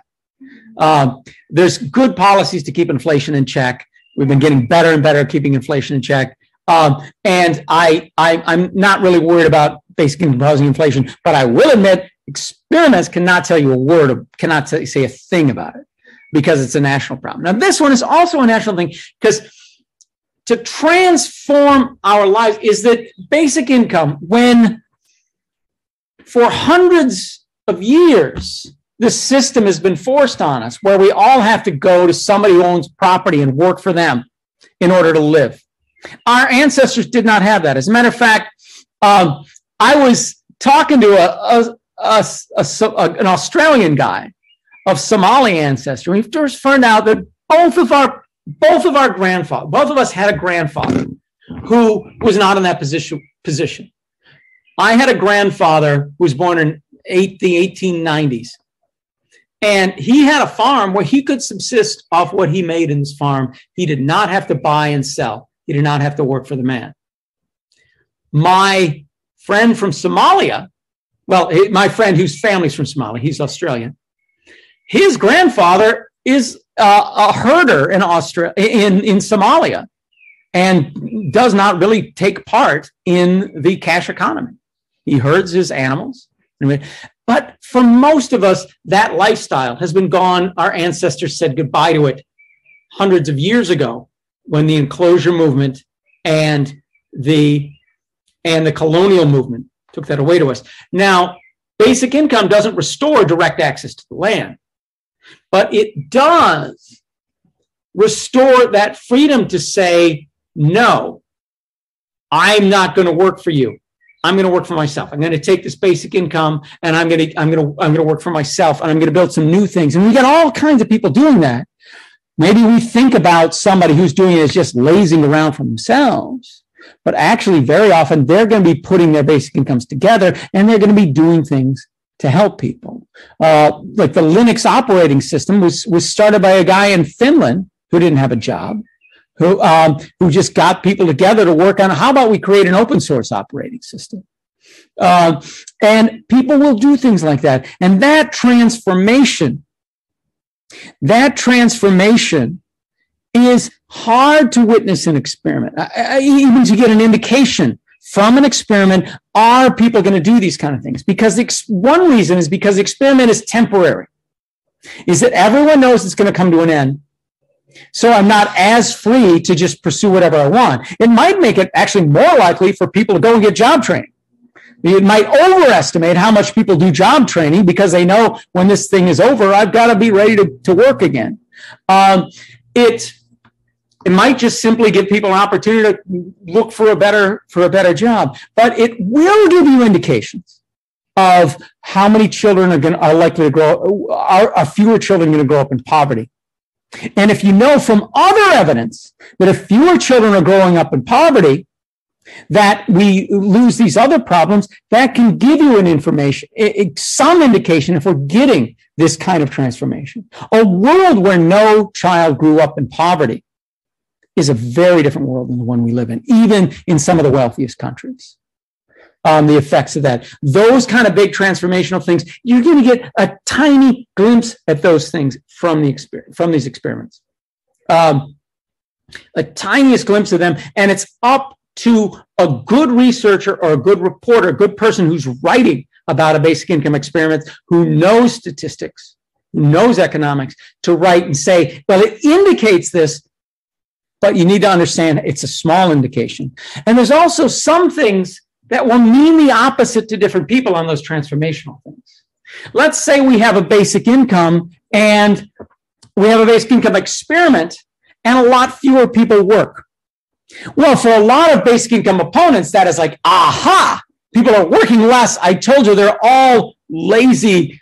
They're all lazy bums that need the threat of homelessness to get them to take a job. That's why we have to have only conditional programs. And they will react to any decline in labor effort as a reason to reject basic income. But I think that actually our lower class is working too hard. And they're working too many hours for too low a pay and too poor working conditions. And people should be leaving these jobs and leaving the lowest paid jobs and commanding better wages. Will basic income cause wages to rise? Basic income experiments can't show that. The only thing they can show is the first step, because the first step in creating better wages, better working conditions, and better respect for workers is that workers leave those jobs where they have low wages, poor working conditions, and disrespect. You got to get those workers to leave those jobs. So for one guy, that people leaving jobs is a bad result. That's a reason never to have basic income. For another guy, in this case, me, that is a good result because it's showing the empowerment of workers. And it also, there's also something like, there was in the 70s, there was this big thing about, did basic income break up families and cause divorce? And there was controversy of whether or not those experiments showed that the experimental group had a higher divorce rate than the control group. It's actually it was very controversial whether it did or not, but both sides agreed that if the divorce rate was higher among the experimental group, that was a bad thing. That means basic income breaks up families. But actually, why would basic income break up a family? Why is it if both people in the marriage have money, they have more money than they used to, why should that cause them to get a divorce? Why would that cause a divorce if it was otherwise a good marriage? Well, and they could only think of one reason, and that was the female dependence effect. Is that when women were leaving husbands because they could. Well, there are a lot of divorce can be a very bad thing. But a woman who is married to a man only because she can't afford to leave him is a very bad basis for marriage. So if those did cause divorces, I see women fleeing from possibly abusive husbands. The kind of marriage where someone stays in financial dependence is only because if only I had a negative income tax at about the poverty rate, then I would leave my husband. That's a bad marriage. So is it a good result? Is it a bad result? That's the stuff we're looking at. And that ties me into what you brought up at the beginning. This is a class in philosophy of science. Okay. How many of you have ever had a class specifically in the philosophy of science? Raise your hands if you have. Okay, I show the visual here. Okay, no hands up. Well, I will add my name to that list. I have never had a class in the philosophy of science. And this is the first one I'm teaching. That's very common. I got a PhD in economics before I got a PhD in political theory and a job as a philosopher. And in all that time, I've never had a class in the philosophy of science. But I will tell you, you've got to be good at the philosophy of science to be a good scientist. If you don't understand the methodology, the use, the implications of science, you can't possibly be a good scientist. You can pick it up on the street, as we say. I think I and probably all of you have learned a lot about the philosophy of science without taking a class in it. But it's good to think about these things specifically. If you don't understand the implications and how your science is going to affect the world, you're not really going to be good at doing that science. You're not going to produce valuable science. Okay. So there's a long answer to that question. Other questions, discussion? Okay, that's Patrick in back. You touched upon this, and sometimes I also feel like that a lot of UBI pilots or like experiments, especially those that are financed by some fundraising scheme or anything, they often just give out a UBI just for the sake of giving out a UBI. And I feel like that there is not really much thought given to the to make it an experiment in itself. So I was just wondering, you were talking a lot about analyzing the data and communicating the results of the experiment, but is there also should there also be more thought given to the research design of those pilots, or because I think research design is an important thing, and a good design can maybe give us more conclusive answers, even if those answers are just tiny steps. Yeah, and very often, it's that is. No, I can't step up. Okay, I forgot to send around the sign-up sheet. So it's just check on April 29th, check that you were here. And don't check in for a friend, obviously. Okay, so, and there's that, I think, that is one of the difficult questions about the experiments, because the responsibility for the answer, the person who's ultimately responsible for what you're talking about, the design of the experiment, is not the economist or the sociologist that they've hired to run the experiment. It is the person commissioning the experiment, who is usually a layperson. That's very often a wealthy donor, or that is a politician or a group of politicians. So if you're an economist and somebody says, we're going to run a social science experiment, and we want you to run it, very often that's going to be very rarely will that be no strings attached. Almost never will I say, and you just run this experiment any way you want, okay? They will say, we want you to do an experiment on how universal basic income will affect LGBTQ orphans who are just coming out of foster care and becoming adults or something like that. They'll have some idea, or convicted felons who have just gotten out of prison, or in Finland, they wanted to do it. How will it differently affect people who are currently on long-term benefits, so forth? They will give you these parameters.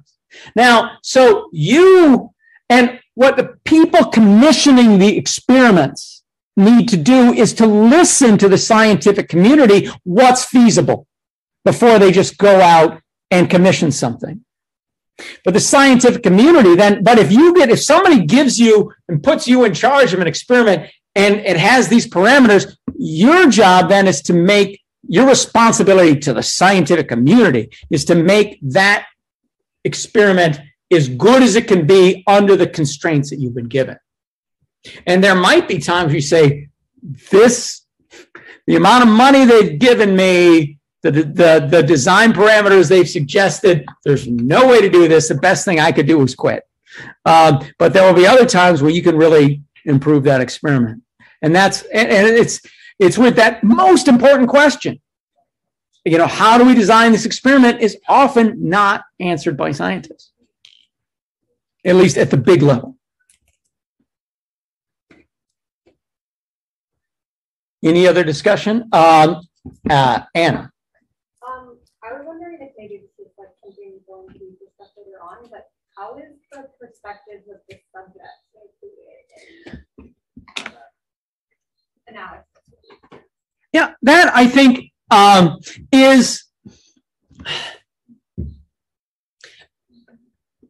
it's an important question, because you're dealing with people's lives and you're treating human beings as subjects. And also, the big effects of UBI are going to be affected on one particular demographic group, and that's people at the bottom. So you're going to have relatively more privileged people studying some of the least privileged people in the world. You can have anybody in a UBI experiment, but it's not going to change the behavior. You could put me in a UBI experiment like, oh, okay, no effect on Carl, okay. Because I've got a good salary and nothing, you know, and I don't have any children that would be affected by it. So it is, you are studying highly disadvantaged people and treating them as subjects. And how do you keep their humanity? One thing that people have done is it's interesting the way you ask the question, which is, how do you take their perspective into account? Because that is one way to respect their humanity. Another is, how do I protect their identity and to keep them totally anonymous so they will be treated as a subject, but no one will know it was them.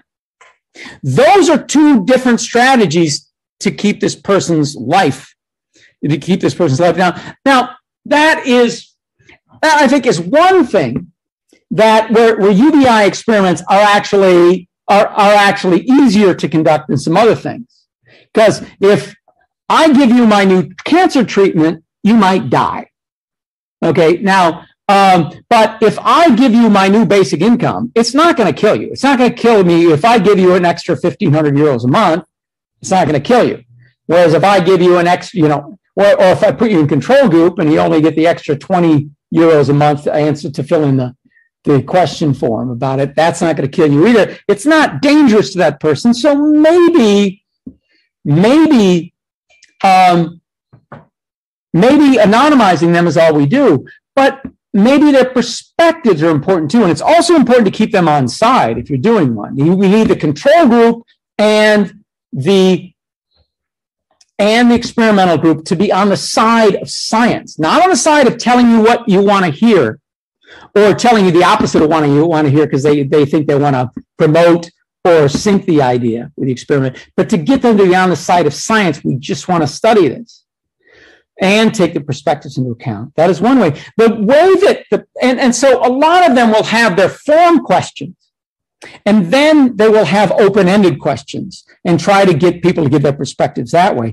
The biggest way I know of so far that the perspective of the subjects has gotten into the debate was in Ontario when they canceled that. And it wasn't going to be, they canceled it, I think, before they had much data to even analyze. They canceled it, and the subjects took them on and said, well, this isn't about science anymore. This is about activism, and this is about us telling our story, and our story is being heard. Our story was supposed to be heard through this data. The data's not coming out. We got to get out there and tell our story. They saved that project, but it was no longer a project. The Ontario project is not about science. It is about anecdotes of people who've lived through poverty and seen their lives transformed by 18 months of UBI, and that changing them enough that they want to get out there and tell their story. That's not science, but that's valuable, and that was totally driven by them. And that is also a more modern thing in science, is increasingly the subject's perspectives are respected and considered important, and it creates a whole new set of problems. How do we incorporate them? And I have to admit, I did not mention that in the book or any of the writings I've done. Okay, anything else? Maria. I have a question regarding the second chapter of the book. Yeah. There says the difference between NIT and UBI makes NIT more easily testable in its value. Yeah. Is there any way that we can bring UBI more easily testable than NIT in future or in coming years? Okay. I could have an entire lecture on that question. I probably will. Okay. So if that question has not been answered by the next two lectures, ask that one again, because that's a really important question. But it's a more technical thing than I want to get into on the first day. So don't forget that question is really important. Why is basic income less testable than negative income tax? Why is it really nearly impossible really to test basic income? That I do discuss at length in the book, so it's in there. Okay, the person who only said their name once, I'm sorry, what's your name? Viviana. Viviana. Oh, yeah, it's two palindromes put together. Yeah, okay. So I want to ask, you just mentioned how difficult it is to measure. And also during the class, you mentioned all the way on how the interest on UBI went up and down in the last year. Yeah.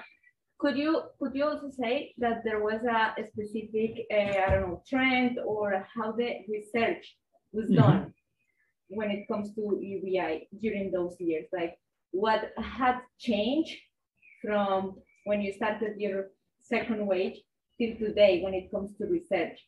Because you mentioned that now, or from the 2016, the interest on this, it's even bigger.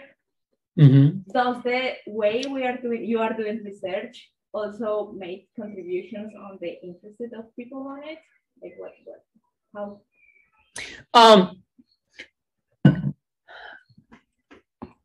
I'm not sure I fully understand your question. So there are many things different about those 5 experiments during the second wave and the unknown number of experiments in the third wave. We obviously have a lot better statistical techniques and better computers. That technology is improving, but the experiments started with activists in India and activists in Namibia. And that trend has continued. There were no activists running experiments in the 70s. I don't know if that's because it's easier to raise money on the internet or what, but to some extent, the activists have crowded out the governments. Governments needed to fund those experiments in the 70s, and we got really good big experiments Now we get these activists that like, and those experiments had large sample sizes, especially Sine Dime. Sine Dime was 5,000 people. That's a really big, when you consider giving a basic income to 5,000 people, you know, it's a lot of money.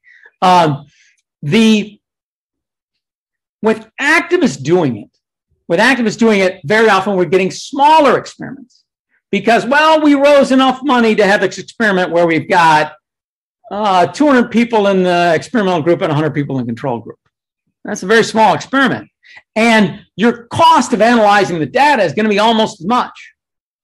And so but when people can do that, and they are doing it, they're doing it all over the place. When governments look at that, they're like, well, all these activists are running experiments. We don't need to spend any money doing it. So we're getting fewer of these really big government-led experiments. That, I think, is really the biggest difference in the character of the experiments now and the experiments since. There are many, many little experiments. There were a few big experiments. There's only really been one really big experiment, which is Kenya. Do you have a follow-up to that? Does that answer your question? Okay. All right. Anu. So I have a question regarding the effect of UBI in underdeveloped economies. Yeah. So, for example, if there's a nation and the government is on this UBI side and they release a program where everyone in that nation, underdeveloped nation, gets a certain UBI. So when that begins, we have, let's say, a lot of people under the poverty line or a lot of rural population. And when this UBI comes in, maybe through campaigns or public awareness or something, the first motive of UBI activists is to make sure that they're independent financially, that they don't have to depend upon certain services. That's the first motive. But when you actually provide certain income and you tell them this is to uplift your standard of living, you spend it and you get something. I'm not sure if we need to answer this question, but a lot of their motive would be to not spend it and rather save it, which actually destroys the motive of this income if it's in cash, because the cash is the work here. You're providing cash to fulfill certain needs, but then a person coming from a rural family might have the motive to save it. And rather, if you actually go back on feedback and say, did UBI work or not, you might realize that people are still on poverty. So that sort of... Well, but that's one of the things they look at. One of the things that they look at, usually when they have an experiment like this, they're collecting lots and lots of data. Home ownership, what big items did you buy? Like, did you buy like tools that could be used on the job or something like that? That's very important in a place like Kenya or Namibia, where there's a lot of self-employment. Tools, and savings is a big thing that people look into. Savings is considered a positive result. If people save more, that's something good. Look, basic income has increased savings. And that's something that we want low-income people to do, is to create savings. Now, but you also have this hypothesis that the reason they're saving is because they know it's a temporary experiment. And they're going to be back in poverty again. And the best thing they can do right now is build up a cushion. That is one of the many, many things that might be different with a temporary UBI that you get in an experiment and the permanent UBI you get in when you really introduce it. And that's one of those unknowns. You can tell that plausible story that the reason savings went up was because it was temporary. But you could also tell some story, well, actually, no, that's not because it was temporary. That's just because that's one of the first things people needed. And there's a lot of things like that. Was the say the labor market response effect, as if people are working less when they get a basic income? Well, is that because it's temporary, and if I ever want to take time off work, this is the one time I can afford it, I'm doing it now? Or is it because or am I actually less likely to take time off work when I'm an experiment because the culture hasn't changed? The culture says we're all supposed to go out and work. If you change UBI, you might get it. So when UBI is really introduced, you might get people working. You might get people taking less time off because it's not on sale any particular time. It's not as if leisure's on sale, but you might get more people taking time off when because you've changed. The culture is gradually changing, and it's more acceptable to take time off. And these are things that the tests simply can't show us. You've simply got to understand what are the direction of the changes, and then you got to understand what are possible outcomes if changes keep going in this direction, and are there reasons why in real circumstances are these directions, are things likely to keep going in this direction, or is there a possible reason why they might reverse? Mm-hmm. And so you've got a big job if you're running these experiments. All right, well, we've already gone till to 5:40. Okay. I just have a thought about the UBI. Yeah. I was thinking about what if our experiment is to just prove that the UBI could just work better, and what if at what extent our UBI, for example, if I conduct a UBI, mm-hmm. I'm not worried about the result that I've got, but I just want to find out or just tell people that the UBI could make you to reach some threshold that you have no worries about the jobs, or that it is not necessary for you to have to take a jobs for surviving, but I just want to prove that the UBI is the best thing that you can get the real freedom. I don't know if this thought is right or wrong. Well, yeah, that's the kind of arguments for UBI that my work focuses on, is that I think the way we've set it up, where we think it's just right for people who don't want to work to be homeless, I think it's just the other way around. Everybody should start out with enough. And then if you want somebody to work for you, you've got to pay them enough to make them want to. And an experiment, and those two different views of UBI are experiments aren't going to tell us which of those views is right. There's people that say everybody has to work. Well, there's people like me who says everybody who wants somebody to work should pay them enough when they don't have to, so that they will work when they don't have to. The experiments will give us some information about how many people work given the wages in the market and given the size of the UBI, but it's not going to tell you how basic income affects wages and working conditions, which is one of the things I really want to know.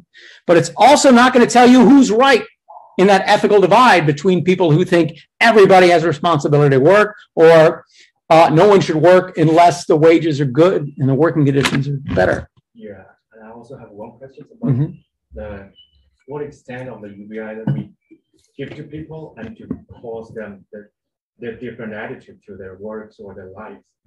But we give them a lot of money, and they will think, okay, I have a lot of money in my life in a week, per week, or per month that I could do everything I want, or we just get them over a little bit the threshold that make them just make livings.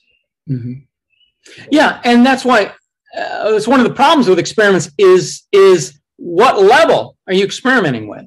And that's something we'll talk about. You can experiment with very low levels of UBI and very high levels of UBI, and that also causes other problems with what you're comparing it to. But we'll talk about that extensively this semester. All right. Okay. Sorry, what's your name? Nihaika. Yeah. So in your first chapter, there are 4 broad strategies And the first one talks about where back and forth from the public discussion with the Mhm. experiment. Mhm. And then it states that all reports about experimental findings should relate the information to the big questions that are important to the local discussion.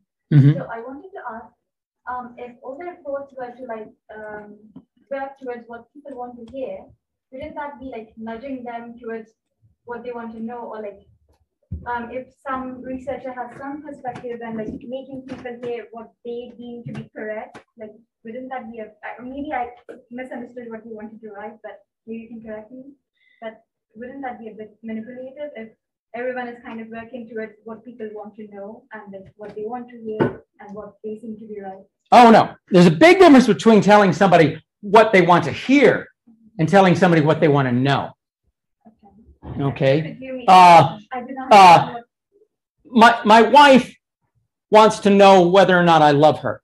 Okay. She wants to hear that I love her.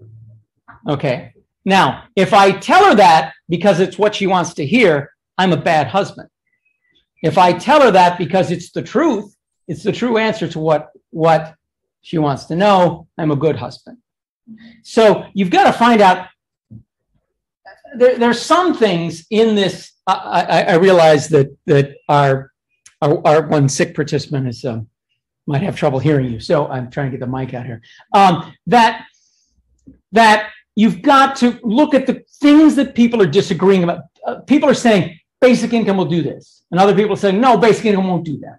Can we inform that disagreement? We cannot inform the agreement that it is right that basic income does this. If everybody agrees basic income does this, but we disagree about whether it's right or wrong, then experiment is useless. But if people are saying, I think it does this, and people are saying, no, I think it does that, then an experiment might be able to tell us something. But we got to look at these disagreements. We got to look at these disagreements and say, what are they disagreeing over? And how much is basic income really telling us about that? And how much is it not? How much is this experiment with basic income telling us about what a real basic income will do? So you've got to relate it. And when you relate it, you've got to stress the limits. If you're not stressing the limits of what your experiment says about the potential introduction of this policy, then you're not being honest and you're misleading people. Yeah. Okay. All right. All right. It is 6:45. So yeah, it's past 6:45. So let's take off, and I will see you again. We'll start promptly at 3:15 next week on Friday. All right. See you all then. Bye, Andrea. Bye.